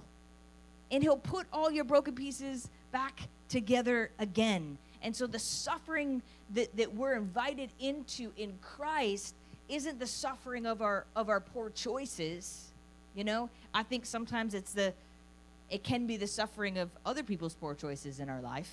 You know, I think it's one of the things that I wrestle with a lot, and I'm not sure that I've like arrived at the biblical answer. But it's like, what does it mean to suffer for Jesus? What is biblical suffering? You know, like on one hand, it's like, I don't want to say something is suffering and then just let the enemy beat me up, you know, and not know how to stand. And then on the other hand, like, I don't want to like shy away from the suffering. Is suffering for Jesus only when someone's chewing me out for my faith? Like, what does it mean to actually suffer for him? And here's where I'm currently at with it. You know, I think it's what we walk through because it's not yet on earth as it is in heaven. I think biblical suffering is as believers standing in the tension and saying, it is not fully yet here on earth as it is in heaven, and I'm enduring some things because I wasn't made for this. I was never meant to walk through and feel some of this trauma and feel these hurts and feel this sickness. I wasn't made for sickness. I wasn't made for disease. I wasn't made for dysfunction. I was made for unbroken intimacy with the King of Kings and the Lord of Lords as his daughter in a beautiful garden. That's what I was made for. Made to gaze upon him and stand in awe of who he is and worship him all the days of my life effortlessly. That's what I was made for. So I think biblical suffering is us standing in that place of knowing who God is and experiencing something different and choosing to believe, God, you are good. This doesn't change who you are. It's standing in agreement with who God says he is in the face of something that looks totally different. That's just my 2 cents. That's where I'm at with it. You know?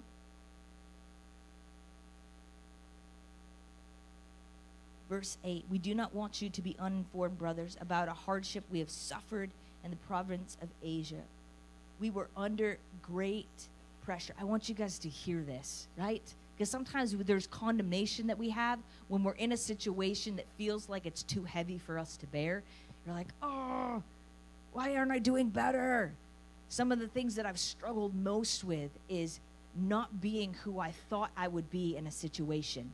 Do you ever think about, like, if I was in this situation, like, this is how I'd want to respond, right? Like, if I got burned at the stake, I'd want to be the person, like, singing songs of joy to the Lord, right? But sometimes I think I would be the person being like, this hurts, you know, like, it would not be, like, this glorious moment. You know, I remember one time I got burnt on this toaster oven. It caught on fire. I came in from it was real bright outside, and I came in, and my eyes, like, you know, everything's kind of dim when it's real bright outside and then it's dark in the house. And on top, the toaster oven looked like it was wood. But some manufacturer thought it was a good idea to have like wood-looking contact paper on the top of their toaster oven. That's not a good idea, you know, because wood doesn't conduct heat the same way as metal does. So I thought I would grab that toaster oven that had the flame on the inside and pull it out from underneath the cabinet, so that the cabinet, you know, like, get it away from anything that catch on fire. And I burnt myself real good. And I said a bad word. And my friend was like, and then I was like, oh my gosh, I can't believe I said that. Why did I say that? Why did I say that? And she tried to be like, nah, it's all right. Don't worry. But like, you just burn yourself. It's okay. And I was like, it is not okay. I don't want that to be what comes out of me when I get burned. I was like, what if I'm being burned at the stake and I'm like cussing up a storm? You know, you're like, blankety blank, blank, blank, blank, I love you, Jesus, but this blankety blank, blank, like that doesn't go well. I'm like, I don't want that in me. So it's not okay. Like, I don't want to have that response. And so sometimes we can feel guilt, right? When we're walking through something and something comes out of us that we didn't want to be in us in that situation. And that's not how we pictured ourselves. And we start going, oh, I thought I was stronger than that. And I shouldn't be feeling this. And this shouldn't be that hard. And I want you to hear what other people have walked through, great men of faith, because they said we were under great pressure, far beyond our ability to endure, so that we despaired even of life. They get it. They get it. Verse 9, indeed, in our hearts we felt the sentence of death. But this happened that we may not rely on ourselves, but on God who raised the dead.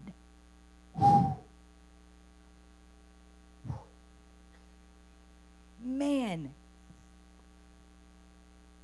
them got a different perspective of suffering than me. Where they don't see the failing of their strength as personal failure. They see it as opportunity. Oh, they're like, well, now it's got to be God because I ain't got nothing left. You know? And so it's like sometimes when I come to the end of myself, I'm like, oh, I shouldn't feel this way. I shouldn't be this. Rather than acknowledging the opportunity that God has just positioned me for a miracle. He has just positioned me to see something that only He can do. Right? But this happened that we might not rely on ourselves, but on God who raises the dead. And He has delivered us from such a deadly peril, and He will deliver us. Do you hear that? This is like, hey, we've been through this before, and He delivered us. And now we're in it again, and He's fixing to deliver us again. And so I felt like that went along with kind of the sabotage word.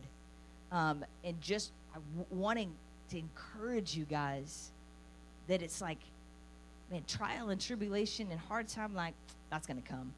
It's just going to happen. But we can actually begin to rejoice in it and what it's producing in us. Because it's when we come to the end of ourselves that life in Him begins. That's when the good stuff starts coming. If we can see it as such.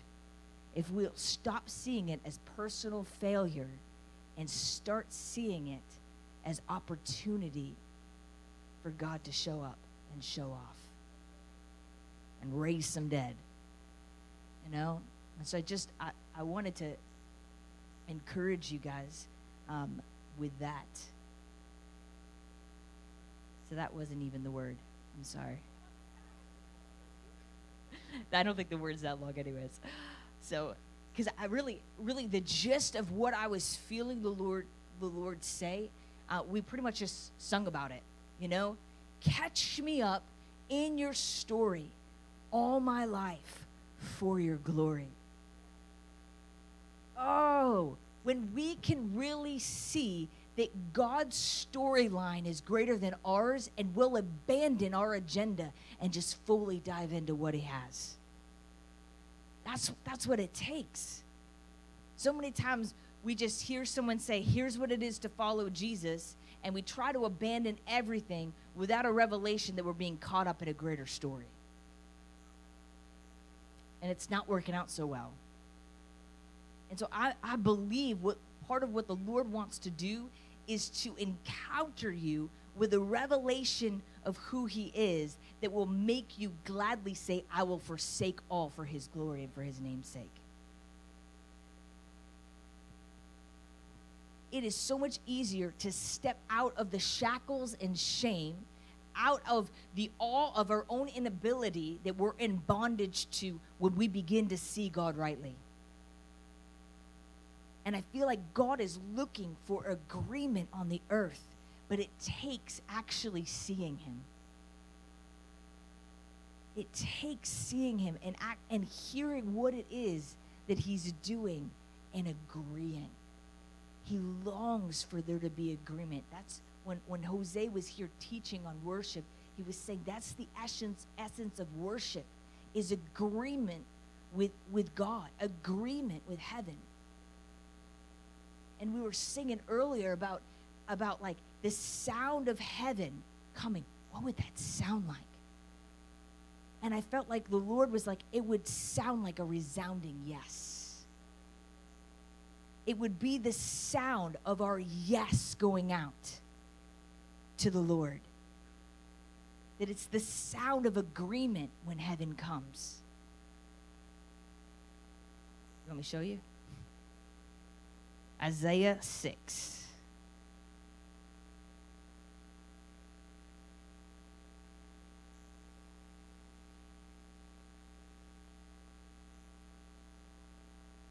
I want you to notice that this was in the year King Uzziah died, right?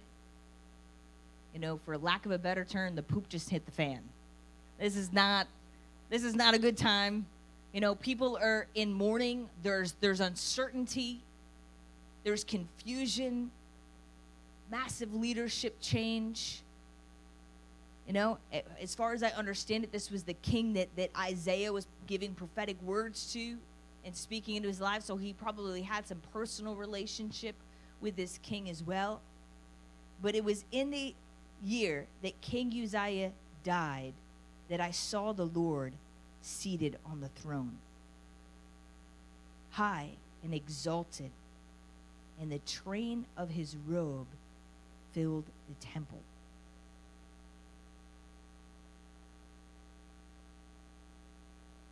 I'm just going to pause.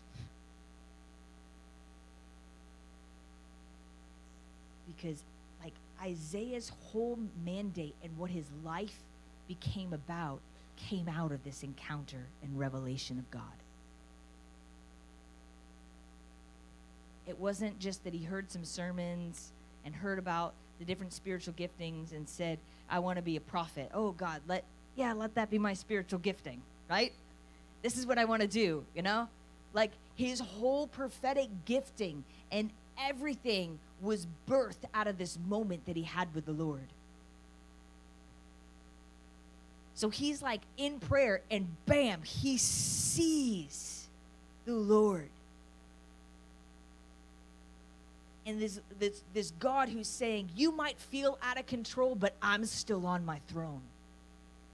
And he's bringing a revelation, right, of this God who's in control when everything might feel out of control. And he's gazing on this aspect of who God is. This God who's in control. He's seated on his throne. And he's like, listen, he's showing himself, revealing himself as high and exalted over everything else. Over everything that the nation is experiencing, over all the uncertainty. He's gazing on this aspect of who God is. And he sees that God's train of his robe fills the temple. So I've heard that back in the day, that the king's robe, his train, as he conquered other kingdoms, he would take the king's robes, right?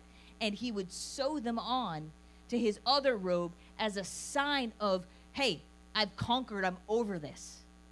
I'm over all of this. I reign supreme over all of these other kingdoms. And so think about this. If Isaiah is seeing the Lord, he's seeing God who's in control, seated on his throne. He's seeing God as being high and exalted above everything else that was worrying him. And all of a sudden, he sees God's robe. And the whole temple is filled. There's no place that he can look where God's robe of what he says that he rules over is. God's like, I'm in control of all the kingdoms of the earth. Be not afraid. And he sees all the kingdoms of the earth in the robes that are on, is attached to God, and it's filled his temple. Whew. This is what Isaiah is seeing. Oh, open our eyes, God. Open our eyes, God, to gaze upon the God who's high and exalted, the God who's on his throne, that you're in control, and that you're ruling and reigning, God, over every spirit, over every principality, God, over every kingdom of the earth. You are in control right now. You're in control, God, over Korea. You're in control over Russia. You're in control, God, over the Middle East, God, over our nation. You are God. And above him were these seraphs, each with 6 wings. With 2 they covered their face, with 2 they covered their feet, and with two, they were flying around. And they're calling to one another. Listen, this is the revelation that the seraphs have, that they're bringing and revealing to Isaiah in this moment. They're crying, holy, holy, holy is the Lord Almighty. The whole earth is full of his glory. Not the whole earth one day will be filled with his glory. Right here, right now, you are holy, and the whole earth is filled with your glory. At the sound of their voices, their doorpost and threshold shook, and the temple, it was filled with smoke. Woe to me, I cried. I am ruined.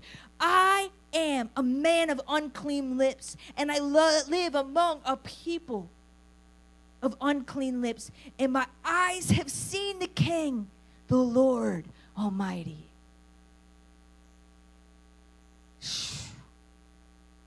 So Isaiah sees the Lord, and his response is, whoa. Like, who am I? Whoa. God, why would you reveal yourself to me? Don't you know me? Don't you know that I'm a man of unclean lips? Don't you know what I've done? Don't you know that I used to do drugs? Don't you know I used to sell them to people? Don't you know that I've sold my body? Don't you know that I've been sitting in a pew my entire life, but I don't actually believe in you? That I surround myself with dry, dead religion. I'm consumed by works. God, don't you know me? Don't you see me? That my lips speak your name, but my heart is far from you. Don't you know me, God? But you'd show up. He showed up anyways, and Isaiah was undone. He was undone. Then one of the seraphs flew to me with a live coal in his hand, which he had taken with a tongue from the altar. With it he touched my mouth and said, see, this has touched your lips. Your guilt is taken away, and your sin is atoned for. All that stuff that you were worried about when I showed up, that you thought separated me, you from my plan, I'm taking care of it. I've taken care of it. Jesus is that coal. And when we see him and we're aware, I've fallen short. All have sinned and fallen short of the glory of God. But we're freely justified in him. We recognize, I fell short. And then he says, that's right, but I'm here to justify you. I'm here to bring you close.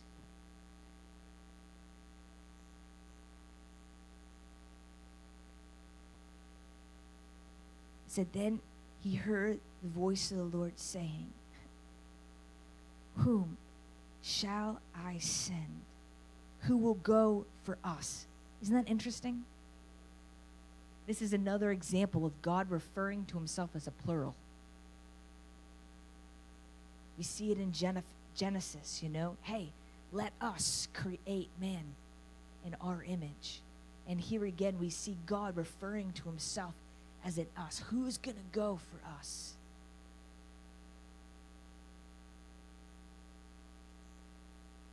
And listen, Isaiah responds, here am I, send me. Here am I, send me. 1 second he was saying, I'm not worthy. And God makes him worthy and makes him holy, justifies him in his sight. And then the very next moment he's calling, hey,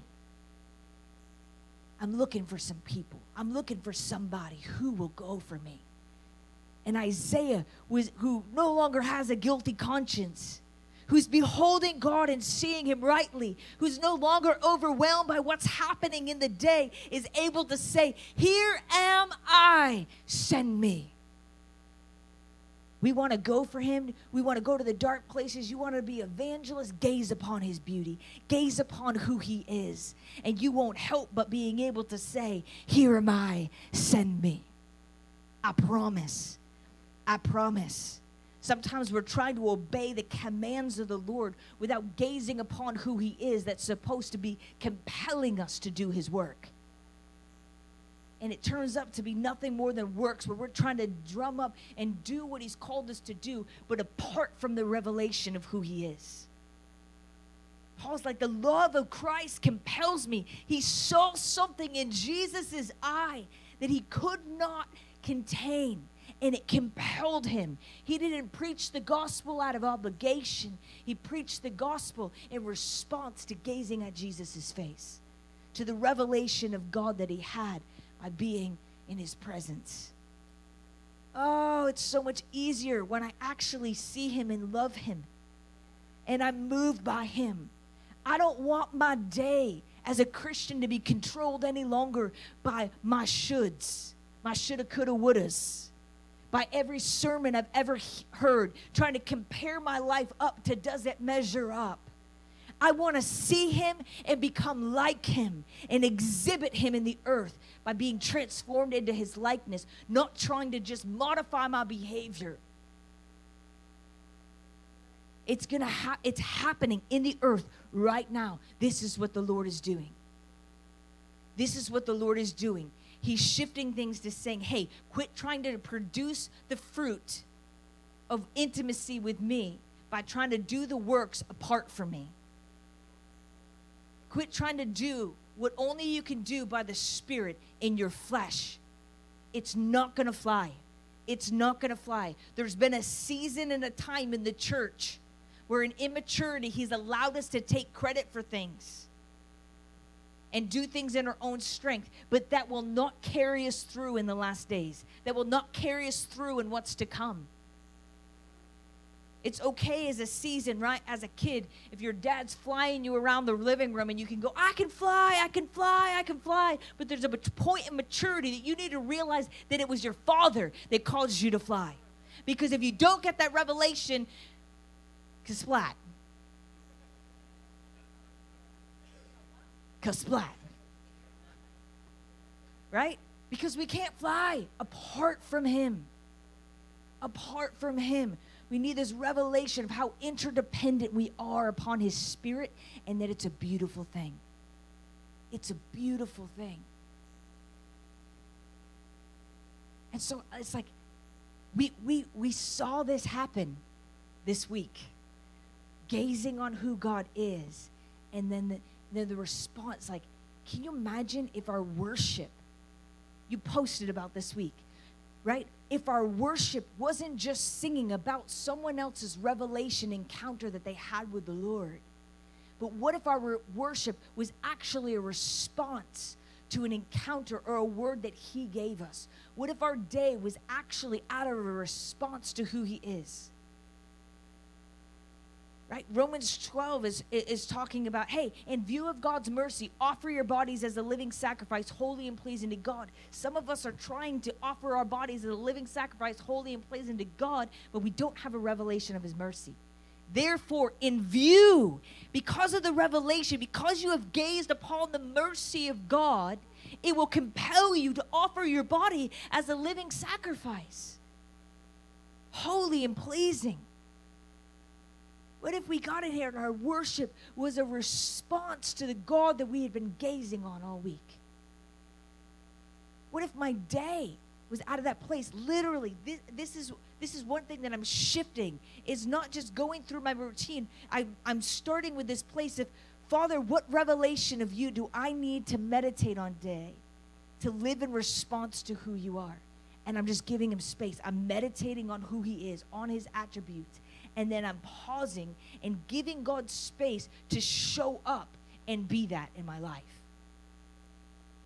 Meditating on him as holy, and then giving him room to show up and be holy, so that my day can be out of a response to what he's just done and not just my Christian to-do list. And this is what he's wanted to do. So I was over at the His Girls this week, and we're like, diving into some Genesis. Listen, like, if you've never studied the first 2 chapters of Genesis, go get your face rocked off. Okay? Here's what I mean, right? If you study art throughout history, you can tell what the artists believed by how they painted. Like the Renaissance period, the different periods, you will see the ideologies of the day in their artwork. So the art can reveal the artist.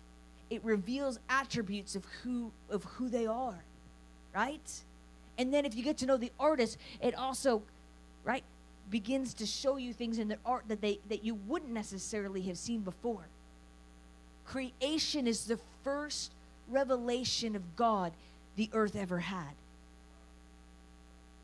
In the beginning, God, that's the beginning of beginnings. God is giving us a revelation that he was before all things and he created all things. That our God is creative and that his creation reveals him. He created everything out of his character and nature.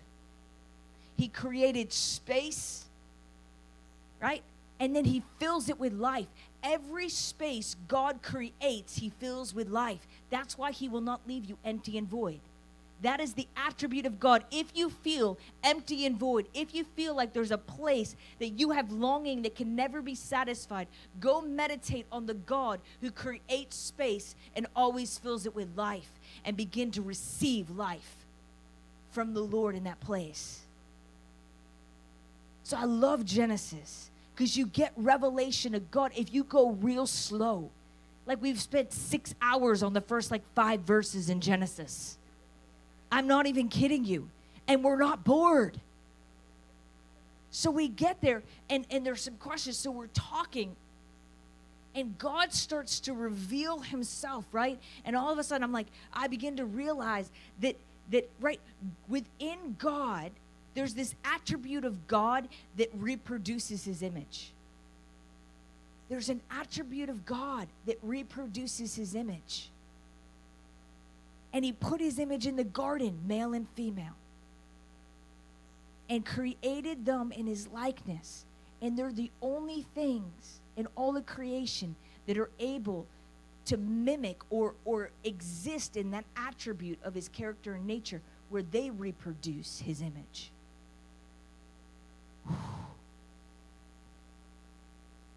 Oh, God is like, I reproduce my image. I want my image in the earth, and then I'm going to give them my character and nature to be able to reproduce my image in the earth. That's why you exist. You're God's image in the earth. You're God's image in the earth. Isn't that freeing? You were not born of human will or natural descent. You were born of the will of God in his image.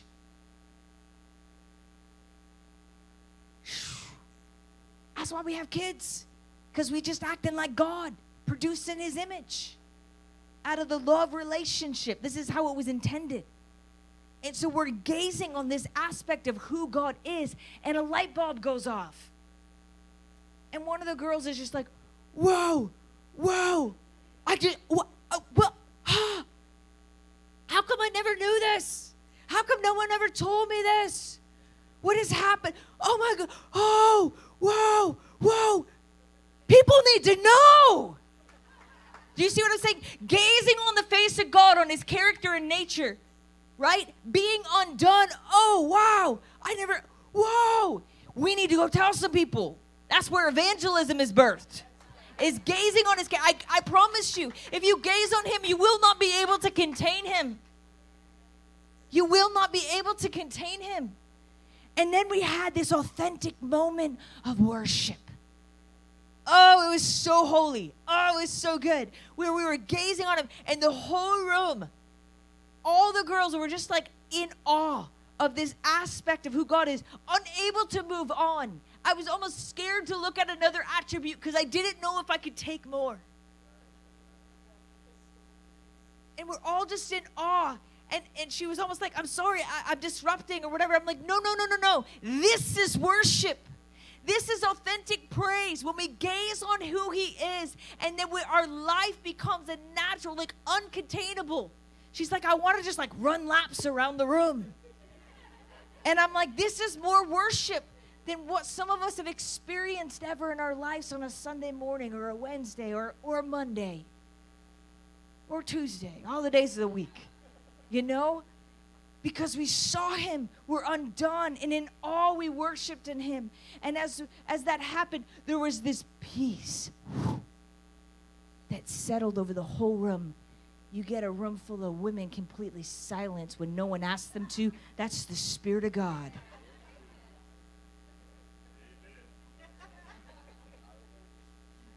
But there was this peace, this tangible presence.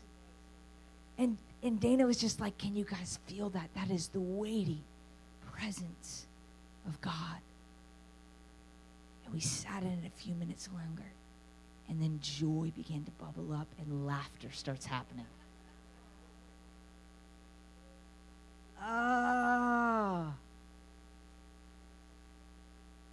This is what we're made for.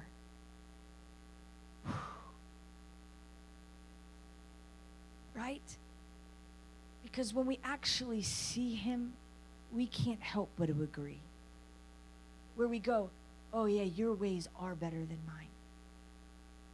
Where we're not just quoting a scripture, knowing that intellectually it's true, but we're gazing on him, actually seeing him high and lifted up, seating on a throne, actually seeing him as the one who wanted his image reproduced in the earth, and he actually shared that part of his character and nature with us.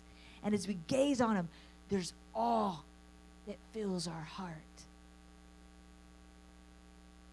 And there's agreement. Yeah, this is true. And that, yeah, this is true turns into, here am I, send me.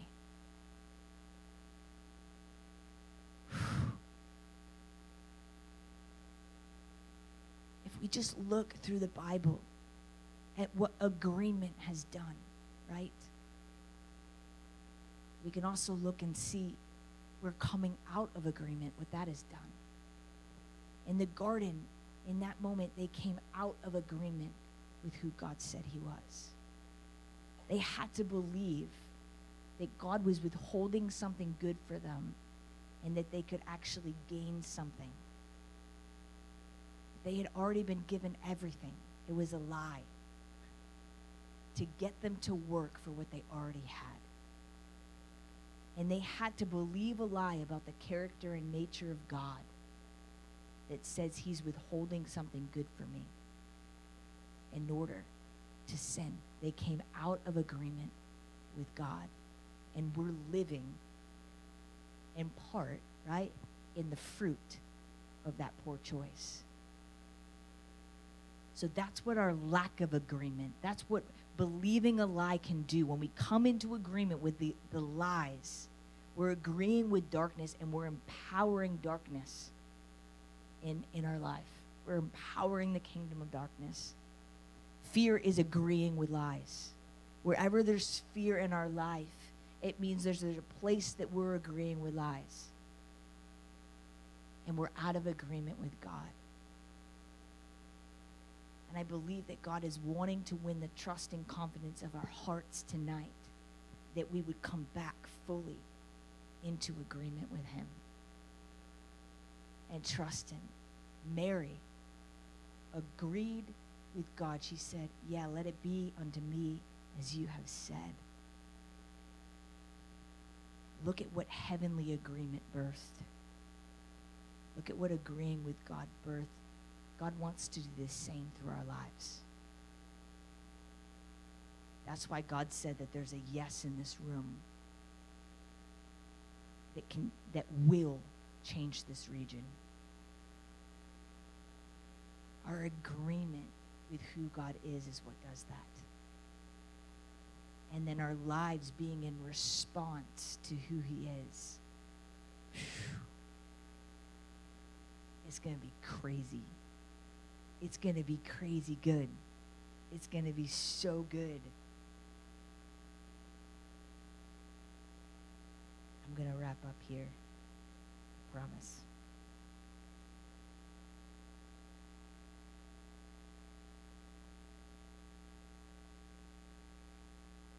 I felt like in worship, the Lord said, we are the agreement heaven needs to come. We were praying, let heaven come, let heaven come. You know, and he's like, I'm looking for your agreement. and I'm going to send heaven. You know, John the Baptist agreed with what he could not see, and he prepared the way for Jesus. Mary said yes, you know, and we got Jesus. Jesus said yes. We got it all. Oh, that's so good. But I feel like this is what he's looking for tonight. This is a little hard. I apologize, but I don't, because I know his truth is what sets us free, you know? But Luke 17, 32 and 33 is, I feel like, what the Lord was giving me. You know, he's calling us in, right, to look at him and see him rightly. But he's also calling us to quit looking back.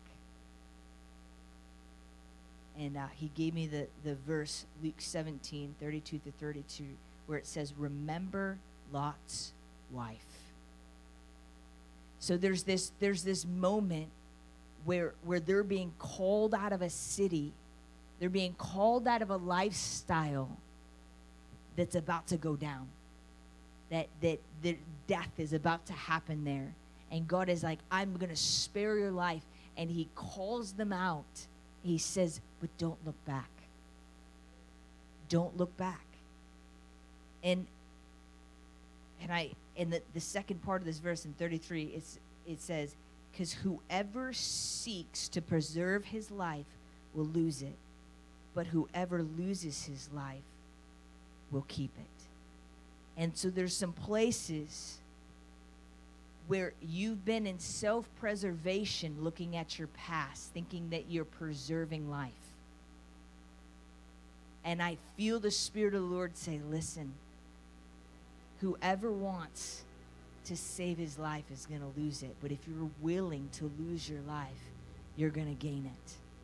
You're going to gain it. Now remember that there's an exchange that happens. When we give him our life, we get his life. So it's not just like we give up everything and we get nothing. But there's this place of he went all in. And he's asking us to go all in and give him our all tonight. No looking back. No looking back. Back there wants to destroy you. What the life that you thought you had that was worth living will kill you. It'll kill you. And the loving word of the Lord is, you don't have to look back anymore. There's nothing back there. It's there to steal, kill, and destroy. But there's life going forward. There's life going forward. Don't look back. It's counterintuitive. I know it feels like God's like can identify. He's like, I know it feels like you're losing everything. I know it feels like you're giving everything up and you can't even see what's coming yet. He's like, but if you will just trust me, trust me, trust me. Look into my eyes. See me on the throne tonight. Know that I am in control. Know that I have your best at heart. And come forward. Come forward. Step out of bondage. Step out of complacency. Step out of the daydreaming about what it used to be. And step into the fullness of life. If you will give up what you thought your life was, you will gain what you never could have believed your life could be. I'm telling you, it's going to be wild. It's going to be great. It's going to be full of him. In my wildest dreams, I could have never imagined God using me and God loving me the way he does. Never. I never thought I would get to do the things that I'm doing. Ever. But his perfect love has come in and cast out fear.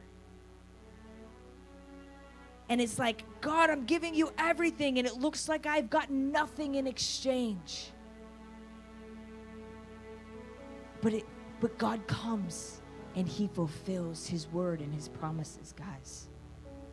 The verse later on in 2 Corinthians talks about all God's promises are yes and amen.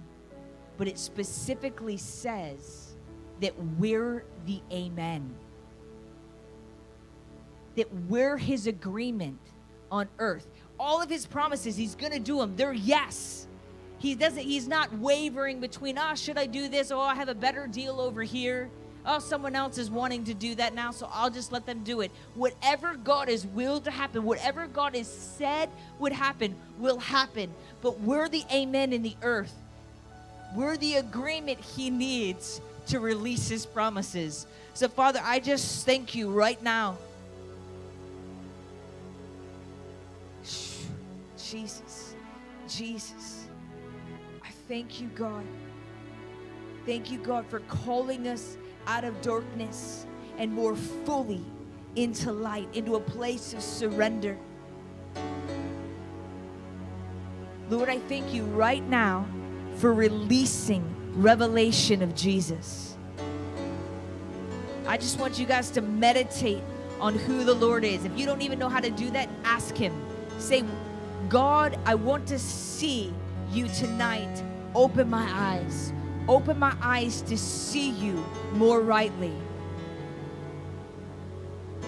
Why wait for another moment? Why wait for another encounter? Why wait for another meeting when we can see him more fully and more rightly today? Oh, God, we long to gaze upon you.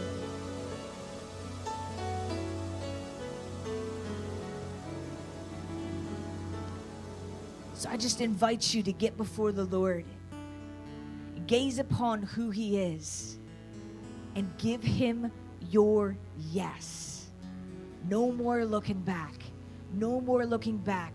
If you're needing some people to agree with you in that tonight, we've got ministry team people that would be happy to agree with you also, to see that come to fruition in your life. Amen.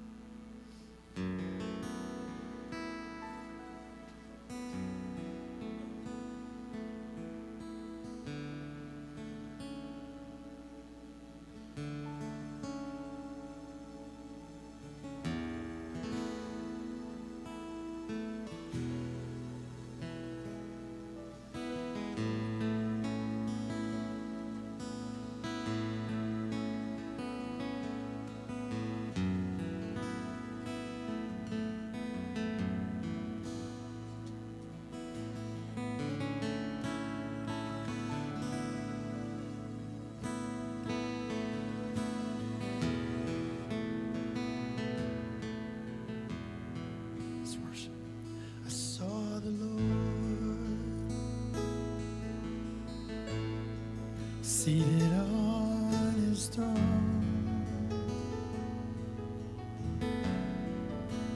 he was clothed in glory, exalted high, and the train of his robe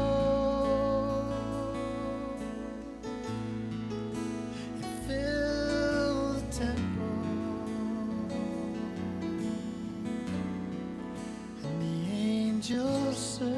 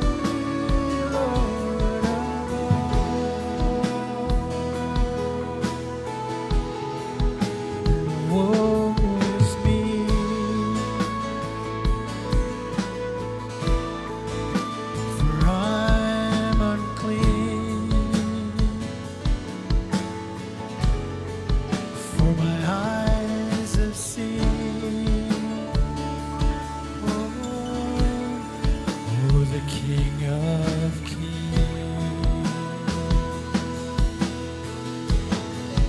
And he cleansed my lips with his holy fire, holy fire.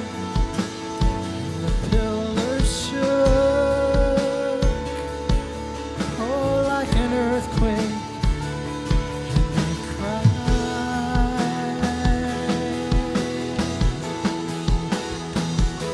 We cry, you are holy,